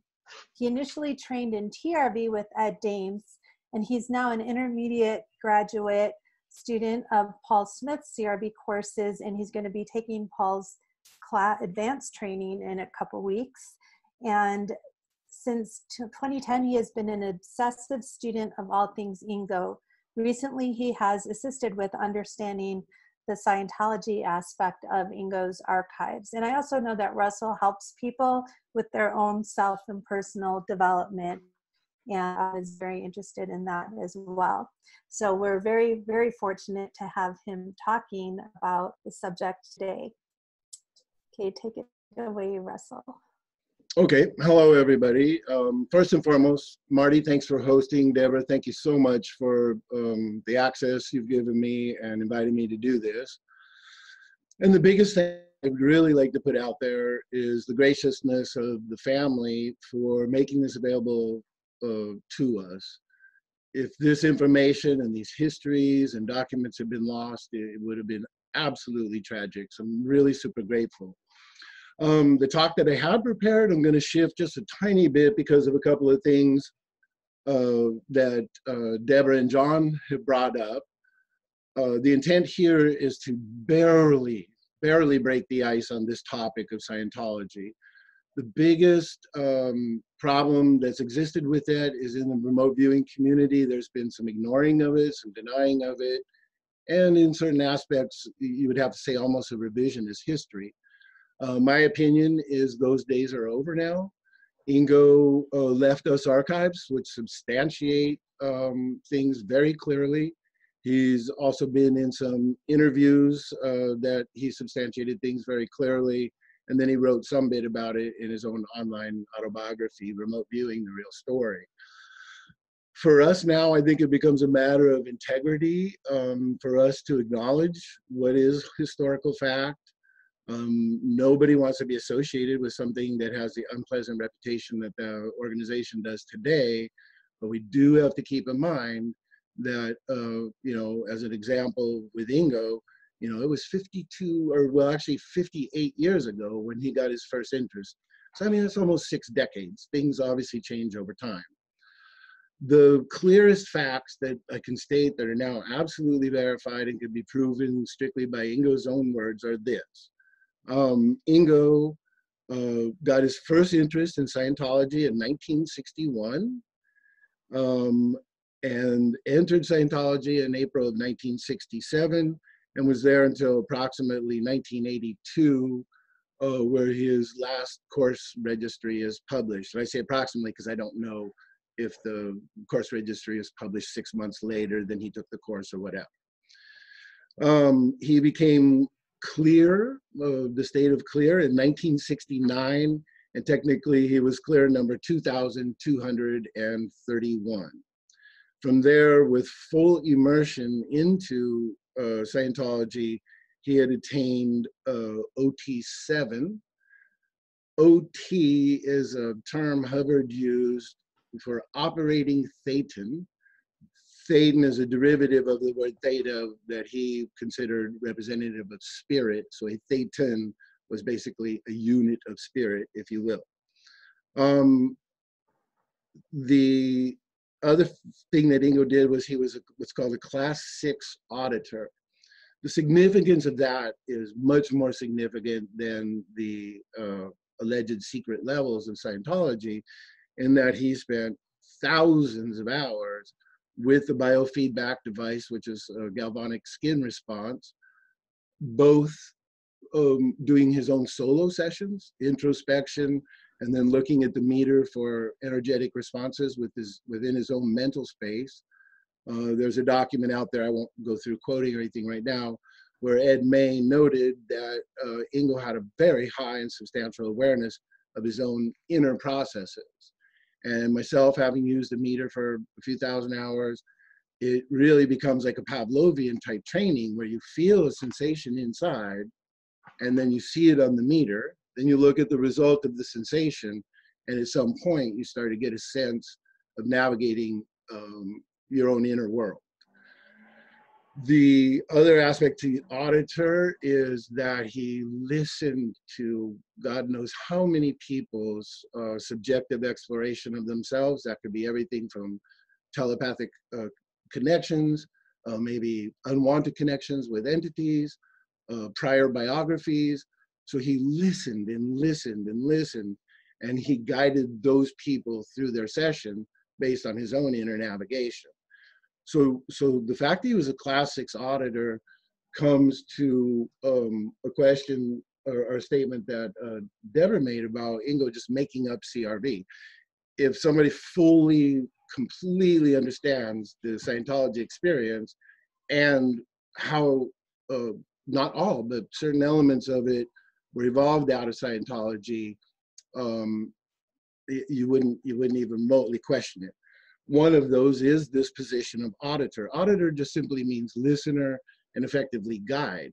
So when Ingo incorporated monitors into remote viewing, the way the paperwork's done, the process, the overall tone of a monitor moving someone to inspect not their own inner world, but remotely, a distant location in time or space, you'll see the direct correspondence to monitor and auditor.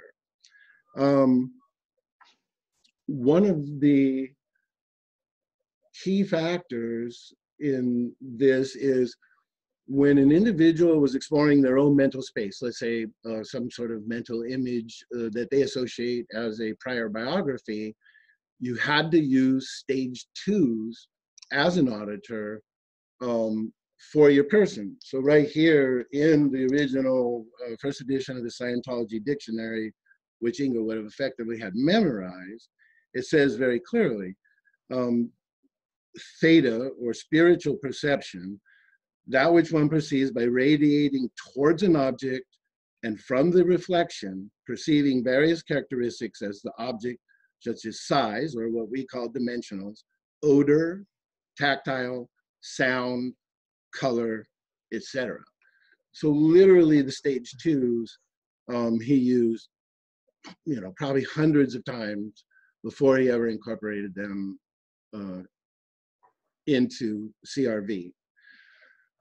I'll give a quote here of Ingo. So this is from Advanced Magazine, which was a Scientology publication. It can be found online. There's also a copy in the archives. This was a 1978 interview with Ingo. And they said, "How did you first get into psychic research?" Ingo responded, "I guess I've always been interested in the miraculous nature of man. I read the most turgid, thick, and endless books about the so-called higher abilities of mankind. It all seemed very beautiful and unfruitful. Then came Scientology and L. Ron Hubbard's astonishing thoughts on man as a spirit, the living, existing spirit, creative possible aptitudes of spirit trying to conquer matter, energy, space, and time. But conquest was only possible after the spirit got rid of," and I won't try to decipher the Scientology lingo, basically their own personal mental filters, "and the dreadful beliefs," which is also a paraphrase, "by which the individual cuts himself down to nothing." Well, after years of auditing and studying in Scientology, I finally arrived at a place where I could level out somewhat.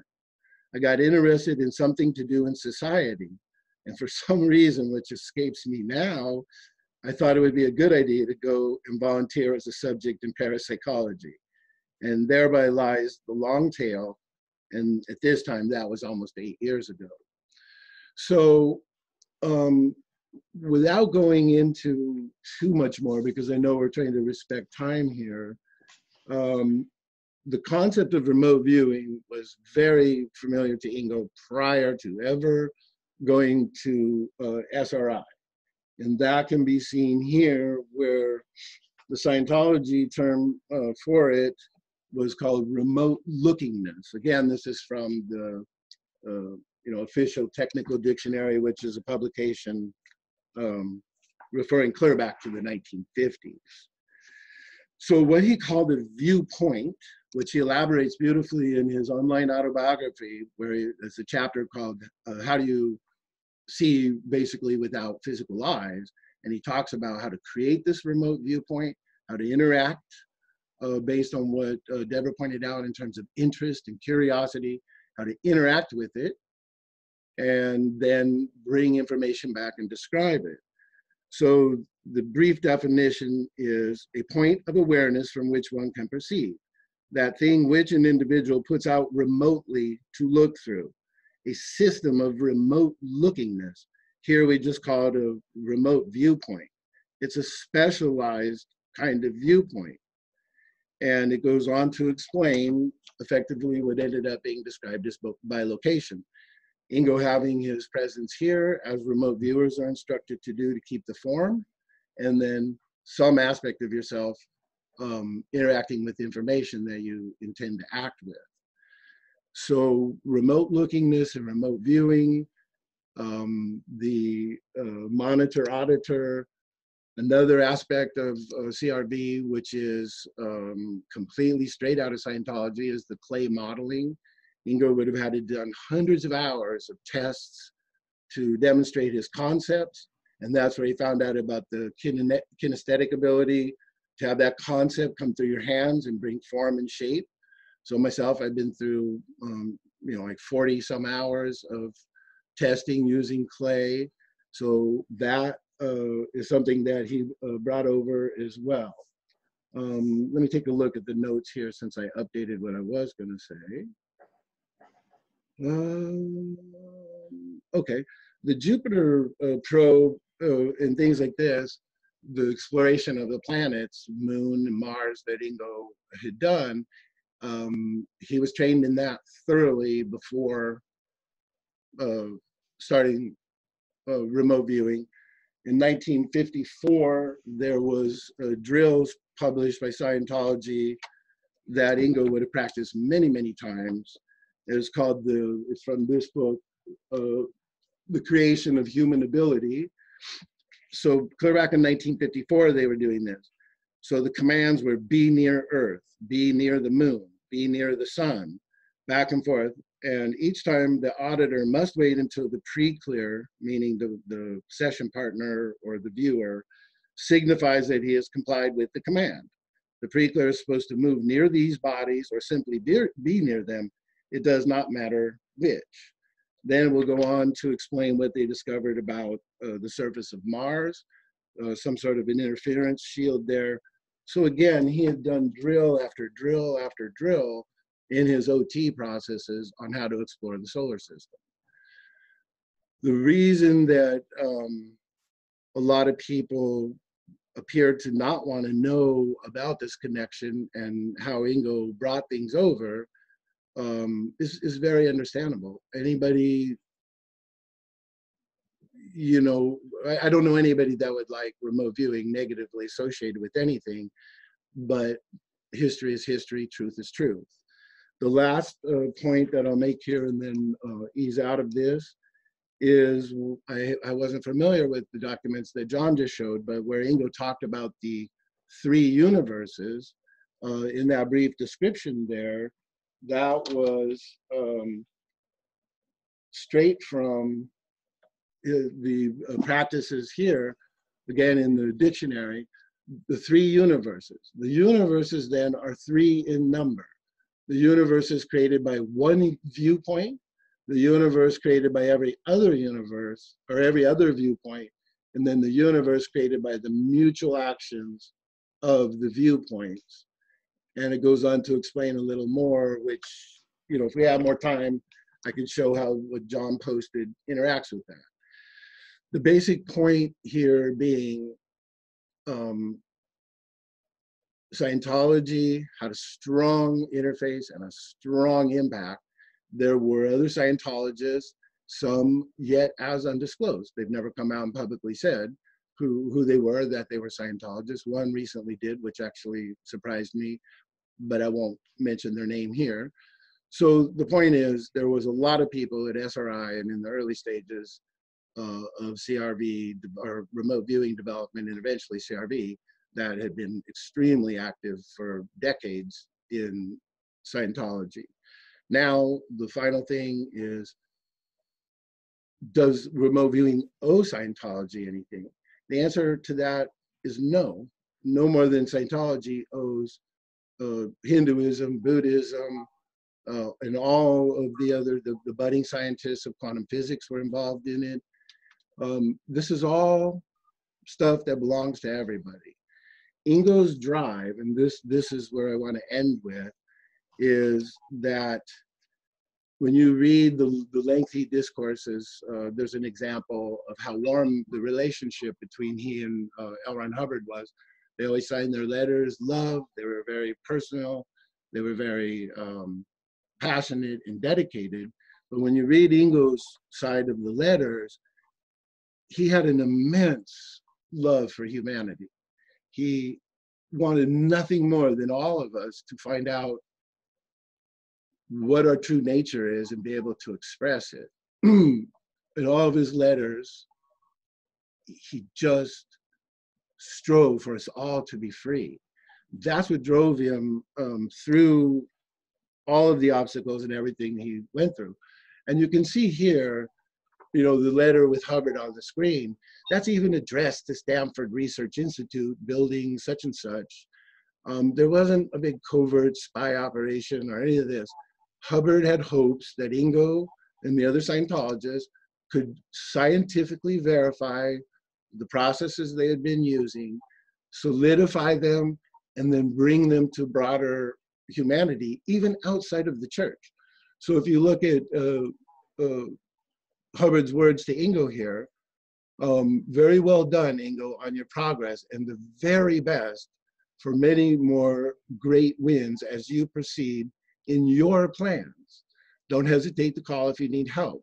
You are certainly making huge strides into what is, for man, a new and amazing field, and we appreciate and congratulate you. And with that, I'll wrap up due to the time constraints.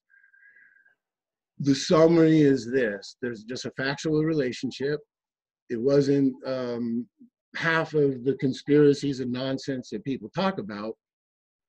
By the family putting this out there, we can alleviate a lot of that, shed some light on it, and hopefully find ourselves being able to naturally talk about the factual history of how this all came together, and then find out what our future is and go there together. So that is it for me. Thank you.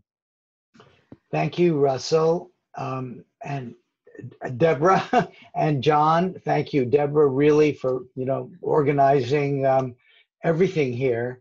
And I think we'll open it up for questions, unless, Debra, you have some final remarks. Yes, so I'm not sure, and I'm sure, well, I want to say thank you to Russell there. There were things there that if I hadn't even realized about the work with the clay, and the influence of the monitoring and interviewing. And that really, I would say it would have been, if I had realized that, I would have put that even before in historical order, before he got to the ASPR, since it's clear that by the time he got to the ASPR, which we were really looking at as the start of his experimental work with research institutes, that he already had all of that experience within Scientology. So even those early experiments where he was showing he had some great successes and then sometimes a decline effect were impacted by that. And I think that's really important. And I also do think that it's really a shame that because of the negative thoughts about Scientology, that it's really masked the value that came out of that for people. As any time a stereotyping of a group of people, including mediums, psychics, there's so much information that we don't even hear from the people that do this work because of the stereotypes against them. And this is a very strong example. Marty, I do, we have Coral, who did a videotape of just making some comments about the research she did over the week. Her video was 3 minutes and then had some closing comments, but I'll leave it up to you.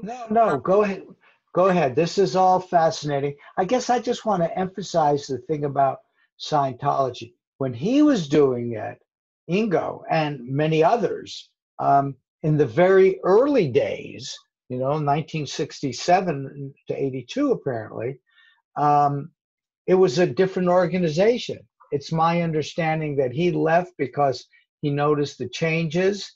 And now we hear all these terrible reports about it, which have been used, to try to harm his early work. And I think that is outrageous.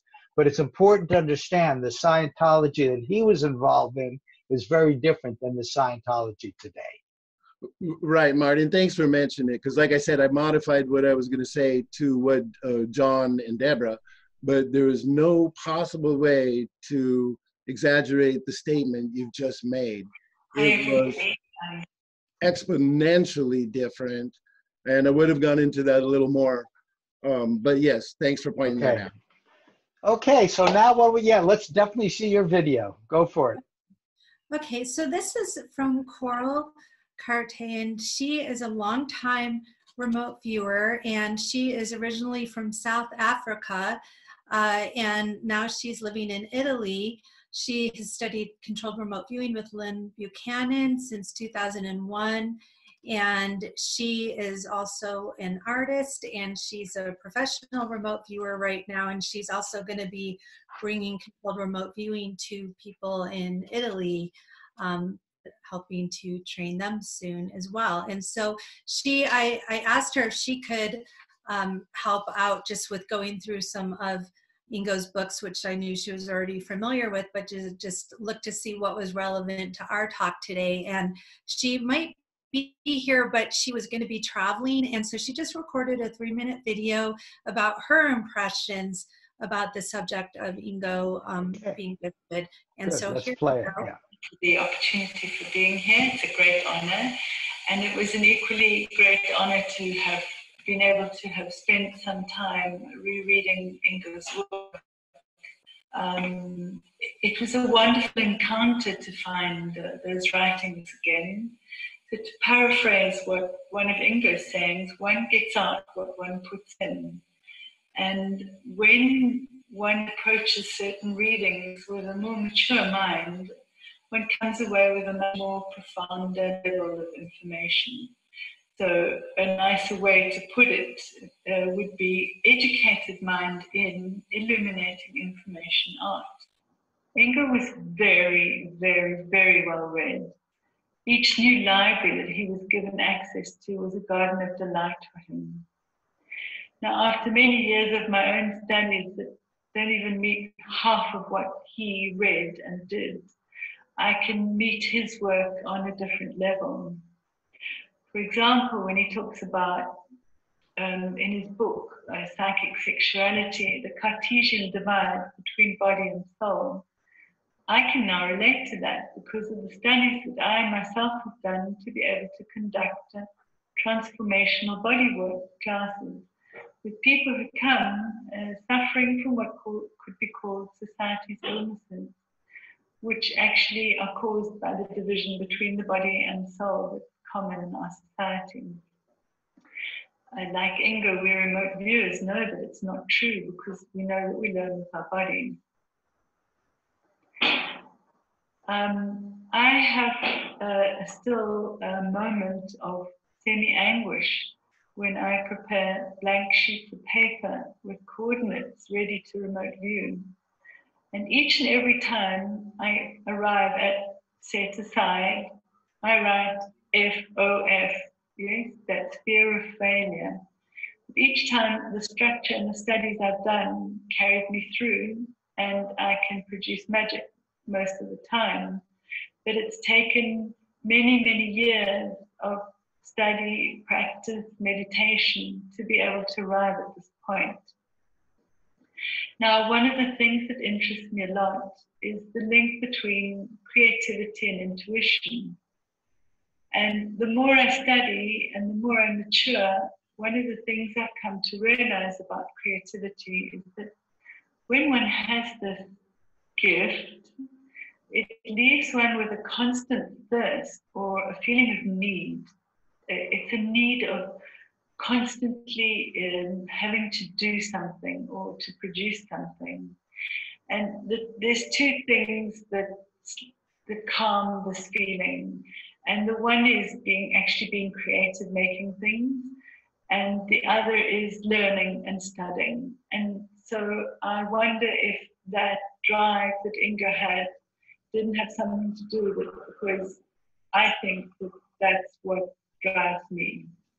So thank you for listening to me. Bye. So thank you, Carl. And now just a few more words and then we'll open it up for questions. There's a lot we could talk about, and can you see my PowerPoint now? No, I see a big thumb. Okay. From the video is still on your main screen. Okay, let me go over here. You know, I'll resume share. There you go. Swann had to advocate for himself. Okay, so this is kind of switching gears, and I won't go into this too deeply, but this is speaking again to what made Ingo stand out and what were part of his gifts. And it's not just about psychic abilities, but it's also how do those show up. So even just being able to have the focus to do his work, he had to make sure that his physical needs were taken care of, and he had to advocate to get paid equally. And so there's a lot of correspondence going back and forth regarding that. And let me just go along here. Sometimes he was frustrated at SRI because he felt like he was not being recognized, that his name wasn't appearing in documents because of the same we talked about earlier. He was seen as a research subject rather than as someone with equal status of the other researchers. And so he had to send out memos about that, and did his speaking up for himself. Did his being an advocate work. And one of the reasons, again, of doing this whole talk is that he is serving as an example of what those of you who are remote viewers or doing other psychic types of work, or even in subjects in research projects, also may be inspired by. So yes, it did work. And so all of his contracts are in the archives, and what I did was put together a little chart about his salary increases. It's felt a little awkward because it seems like salaries are supposed to somehow be not widely talked about or exposed, but still it's in there and people might find it interesting. So think about back when he worked at the ASPR for $50 a day, which he was quite happy about. He went to $90 a day in 1972 at SRI. By 76, he was at $200 a day. By May, it was from May to October, it went from 200 to 300, and then in 84 it was $400 a day. That's, you know, not too shabby for that period of time. I'm just gonna skip over here too. At some point when you view his contracts, you see a change, whereas it always said from the beginning that he was a consultant that will provide services in the assessment of current program. And also serve as a subject. You started to see a change. His contract provision from the 80 through 84 was having to do with him sharing a proprietary analytic technique, controlled remote viewing, which shall remain his. The use of CRV technique in the context of the SRI program. Now I can't read the rest because half of my screen is blocked, but basically the contracts show that he was the trainer and that he was the owner of this material. Now, if you study contract law, you'll see that really a system and method cannot be copyrighted, only his written materials. So that's why when his training was moved over to the military unit, one of the people, Paul Smith's Ingo student, he basically reconstructed the methodology onto paper, which became the official military controlled remote viewing manual. So he constructed it from his memory. Essentially, he had some notes, but Ingo actually kept a lot of his students' notes. Those notes are now in the archives. So you can look at it in two ways. One, he was being super controlling to actually collect his student notes, and in some cases not give them back. So when I talked to Paul didn't even have his own notes, and he didn't even have some of his own viewing sessions, which you can say like, oh, well, you know, that's not so cool. On the other hand, it is now all in one place within the archives. And then we're able to, you know, share some of that with Paul and his other students who for the last 20 years didn't have access to these. But so his methodology had to be recreated from memory because he actually was the owner of his materials, but not of the methods themselves. And I think that that's something important to keep in mind. You know, it's very easy to learn from someone, and then as their teacher, you want to respect them, and you might feel bad about, you know, it's natural progression to feel like you want to teach what you learned. And then there's always this place that a student reaches is this conflict. You know, how do I go out and express myself and share this with others, but I don't want to become in competition with the teacher or with the trainer. And just, I think it's really important that if we're going to, you know, make this really well known to people and that we all have these gifts, then we have to all, even as teachers, be very open to, once our students have learned, you know, enough where we're competent that they can pass the information along in a diligent way, that we open up and allow for that, because otherwise progress will be stopped.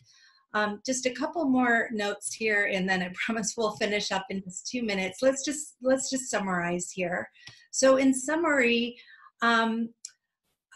when Marty asked me to do this talk a week ago, and to talk about, was Ingo gifted or did he just learn all of this? I tried to tune into Ingo, his spirit, his consciousness, and I was saying, were you gifted or did you just learn this? And the response I heard was, I was a hard worker. So that, if nothing else, there's no doubt about that. He had, and he says of himself, he tried to stay in control. He was stubborn. He spoke out. He refused to be bored, meaning if he got bored, he stopped a task and did other tasks. He did a million trials. He was honest about his own limitations, and he created a firm intellectual foundation from reading and from talking to everybody. That's also very clear in his archives. Hundreds and hundreds of letters with people that are experts in this field, that people that were also just seekers like he was. Everything came together to make him successful. Just a couple more things. He was not a typical research subject. He refused to just be a research subject. He refused to just sit there and keep the information to himself. This did not always make him popular. This angered a lot of people, and sometimes justifiably so. He was not always right about what he was insistent about, and he created enemies, and some of these enemies are still out there today trying to discredit his work. And any final words here? He felt fear made him successful. He said fear was a fascination. He said, as a child hiking alone in the woods, one day I was determined to get over my fear. And so he made himself go into the woods, and he was fearful, but he just stayed there. He didn't run away, and the fear vanished. And he would use that over and over again, because as Coral said in her video, that the fear is there every time you see that blank piece of paper. What if I can't do this? Or what if I'm wrong? That especially happens in our associative remote viewing tasks. So what set Ingo apart were his circumstances, his creativity, his experimentation, that he received income while practicing so he could devote his time to this, and certain personality characteristics. With that, we'll open it up for questions. Okay, excellent. So any of you have questions, you can turn on your mic or put it in the chat box. Are you seeing the chat box, Deborah, or I can read it to you? If you can read it, because I'm a little lost with all the okay. But we'll see. Okay, somebody for Arusha opened up. Go ahead. Hi, this is Farusha. I wanted to talk a little bit about something that is kind of personal to me with Ingo Swann, and that is that like Ingo Swann, I was an art major and a visual art major, and some years younger than him, I might add. But I lived in his zip code for a number of years. And I wanted to talk for just a minute because I feel like it's almost like a catharsis for me. I won't stay on long, I promise. But when I was about 17 years old, I wrote a letter to the American Society for Psychical Research explaining how I was being visited by something in the nights and having all kinds of a psychic emergency, because I was a psychic reader even then when I was a kid for people in my neighborhood, for like housewives who would have me over, etc. And the Society for Psychical Research sent me a letter back, the American Society for Psychical Research. They sent me a letter back telling me to visit a psychiatrist, that they didn't want anything to do with me. Later on, I was working in Manhattan, living right near Ingo, knowing people that knew him, but never meeting him, working at parties where he had worked with the same society people, to the extent of which I even had a client for a matter of 4 years who was a very, very wealthy lady. And she promised to introduce me to Ingo, but never did. In the long run, unfortunately, this woman had a very, very, very tragic life. And I tried to talk to her about it, but wasn't able to get her to make any changes that would have helped her. But between Ingo Swann and John Keel, I've had the weirdest life experience of being one one step away from both of them through like dozens of people. And I study Ingo, and I really appreciate Debra for doing this program, and thank you also, Marty, and the other presenters. I'm sorry, Okay. Farousa, thank you. I'm glad you shared that. That's good. Patricia?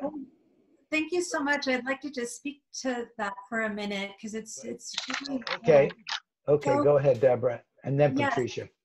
So Ingo, in many of his writings, talks about how prejudiced the ASPR and so many parapsychologists were against anybody that had would call themselves a psychic or had experiences like that you're talking about. They might study mediums, but somebody that was saying they were having visitations or things like that, they didn't know how to deal with it. They distanced themselves.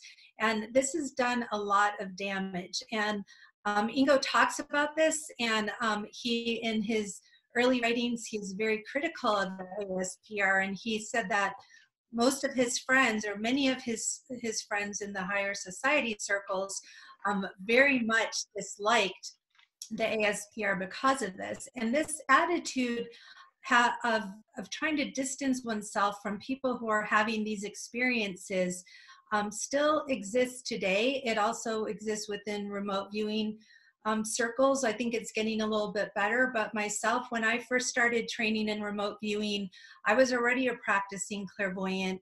I got trained myself when I was 27 years old at the Berkeley Psychic Institute, and spent a lot of time in different energy healing classes and things like that. So when I entered, even in taking classes in controlled remote viewing and getting into research, I had to really endure a lot of stereotypes, a lot of negative comments from my own teachers who I had a lot of respect for and still do, but understanding the way I've looked at it is, even though it's hurtful and I have to sometimes lick my wounds from it, that it really comes from a lack of knowledge and fear.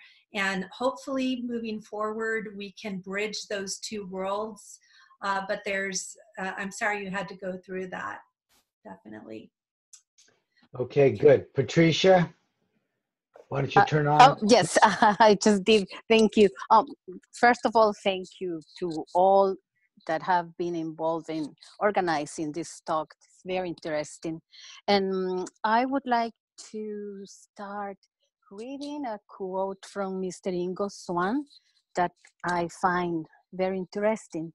He said that our species does possess senses and cognitive faculties, the information function of which is to transcend the parameters and limits of the physical and tangible, and so to speak, plug us into the information which is available all of the time.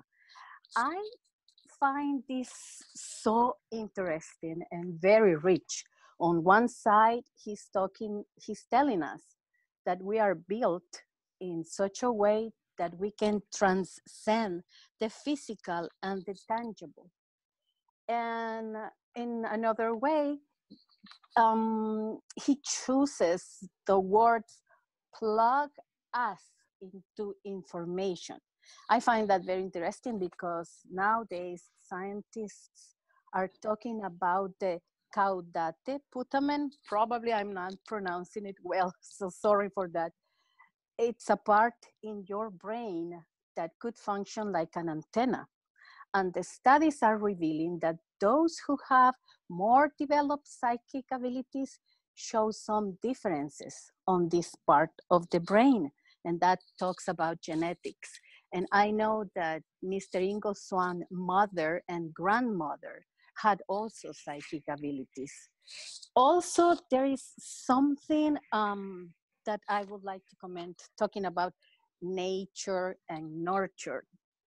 I found somehow very contradictory that some cultures that have had thousands of years of indoctrination in yoga, meditation, vegetarianism, cities, etc., etc., etc., don't necessarily reflect precisely enlightenment in their population.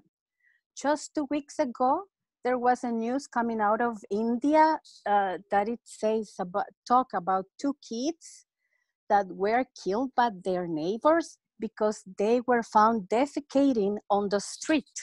I mean, this is a news coming out of India, where people knows about meditation and all that stuff, right? And when talking about Scientologists, you would think that all of the people in that religion will be super psychics, but it's not precisely what you hear.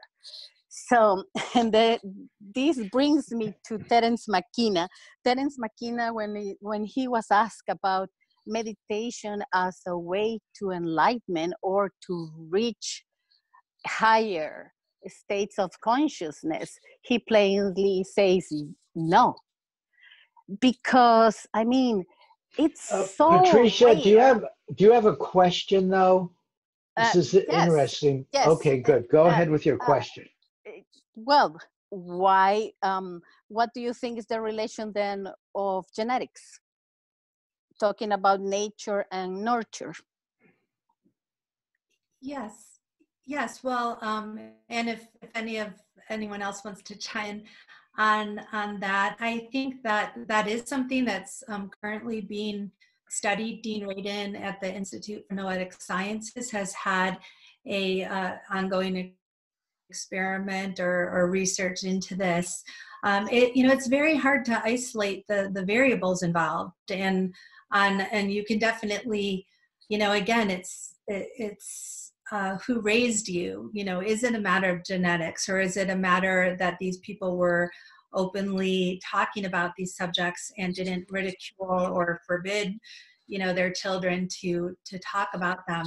It's challenging. So I think that that the ongoing debate goes on within psychology, and it'll probably go on in this arena as well. And just one other thing you said that I think is really a lot of what you just said was important, but one particularly so is that we have to get over these false expectations that just because a person, even a person who might seem more enlightened, who has certain abilities, or even sometimes, has certain awarenesses, that doesn't mean that they're going to have moments where they behave badly and where they don't follow what they preach. And this was a really hard lesson I had to have, because I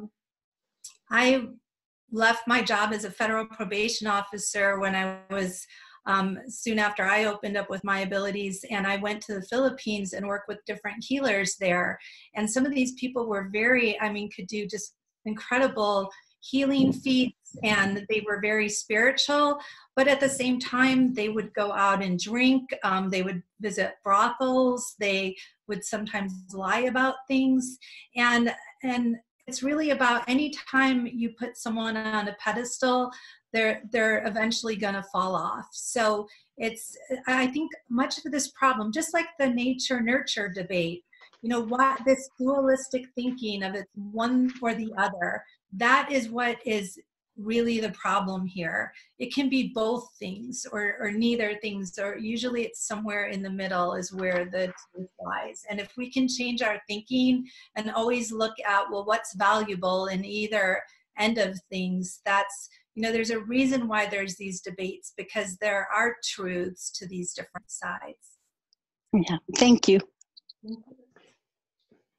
Yeah, and a lot of that, and I agree with everything that's been said here, but I think what needs to be noted is genetics and even your early environment sets up a special way you are. Maybe you're already open and have the psychic ability.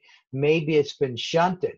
But the real issue is, as Ingo did for years, if you keep working, he seems to imply all of us have much greater psychic abilities than we would normally think we have. And how high you can go is the challenge. And that's what I think people who do remote viewing, who do ARV, are working on to learn that about themselves, which is marvelous.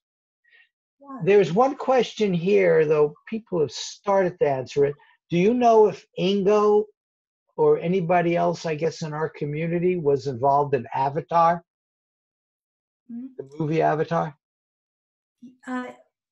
Well, in the group, there was an Avatar organization.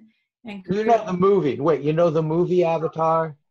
Oh. I don't think it's about the movie. I think it's about Harry Palmer's journal, Avatar. And there is I entered this privately. There was correspondence. There is correspondence about Harry Palmer in the archives. It's primarily from people, if I recall correctly, who were critical of what Harry Palmer had done, and Ingo kept the correspondence. There isn't too much where Ingo puts forward his own views, as I recall. Maybe Debra's read some more, or maybe Russell knows, but that's my take on it. Okay, wait, please clarify that for me. You said something at the beginning I didn't get. You're saying Avatar was like what? It's a group, and I think it had a publication that Harry Palmer was involved with, and I think Ingo was part of that. Nothing to do with the movie. The movie, okay. Thank you for clarifying that. Yeah, just real quick, Marty. Avatar was a direct derivative of Scientology. Harry Palmer left when when L. Ron Hubbard dropped off the scene. What year was that? What year was that? The last correspondence between Ingo and L. Ron was 1979. No, but when did Hubbard leave around then? Well, in 1982, when this new group took the church over. Okay. Okay, so a lot of people defected, me, Ingo, and hundreds of others. But the other thing that's interesting to note, most people don't realize the Scientology derivatives we have in our society today. Werner Erhard, for instance, came out of Scientology. He started originally est, which then became, I can't remember the name, the way he changed the group. There was a couple of gurus that reached the highest levels of Scientology, left the group, and started their own ashrams. And now, today, shockingly, the galvanic skin response meter has prolific use in standard counseling practices throughout. So anyways, back to Avatar. It was a Scientologist that left and started his own version of it. But up until Hubbard was there, I guess I'm trying to understand this timeline. When Okay. Scientology sort of turned, and I think you know, we all know what I mean by that, was that when Hubbard died? No, Hubbard died in '86, but he was sequestered. When this group, Religious Technology Center, took over, nobody knew who they were. The internal Scientologist, L. Ron Hubbard's right-hand man for 16 years, one of the only people he let pilot his ships, he defected. Some of the people that trained me defected. The old good people like Ingo who had the spirit of let's help this planet, they all left. The ones that didn't leave were purged, and many of them. So Scientology, to me, the way I analogize it, was like a hand grenade. It blew up in a mess, but so much of the shrapnel went out and were like seeds. Okay, but I didn't realize it happened when the new people took over. Yeah, so that's good. That clarifies. Hubbard was pretty. He wasn't involved in the turn, and that's good to know because his name is obviously associated with Scientology in general, but he was the early years. Yeah, and Hubbard himself, he kind of went off his own track actually, but yeah, bottom line, 82 they took over, 86 Hubbard died, and from 82 to 86 he was sequestered and died classically without an autopsy, etc. Okay, thank you. All of this is very illuminating in many ways. Who else has a question, please? I was just going to say too, another group that came out or was founded by a Scientologist was the Landmark Forum, of which I've known several people who found that to be a very useful group. That's the name I was trying to remember. Werner Erhard came out of Scientology, started Erhard seminars training, and then because of attacks on him from Scientology, he handed off to his kids, and then his kids changed it to Landmark. Yeah. Interesting. I will share with all of you, I am an est graduate, And that is where I did my first remote viewing session, and it was remarkable. It blew the person I was working with away. So Wow. just sharing that. So that was EST. And Okay. they did some very good stuff, and they did remote viewing. They basically got you tired, and they asked you to do essentially, it wasn't called remote viewing, but that's what it was. Who knew? Well, that's why I'm sharing it, since this came up.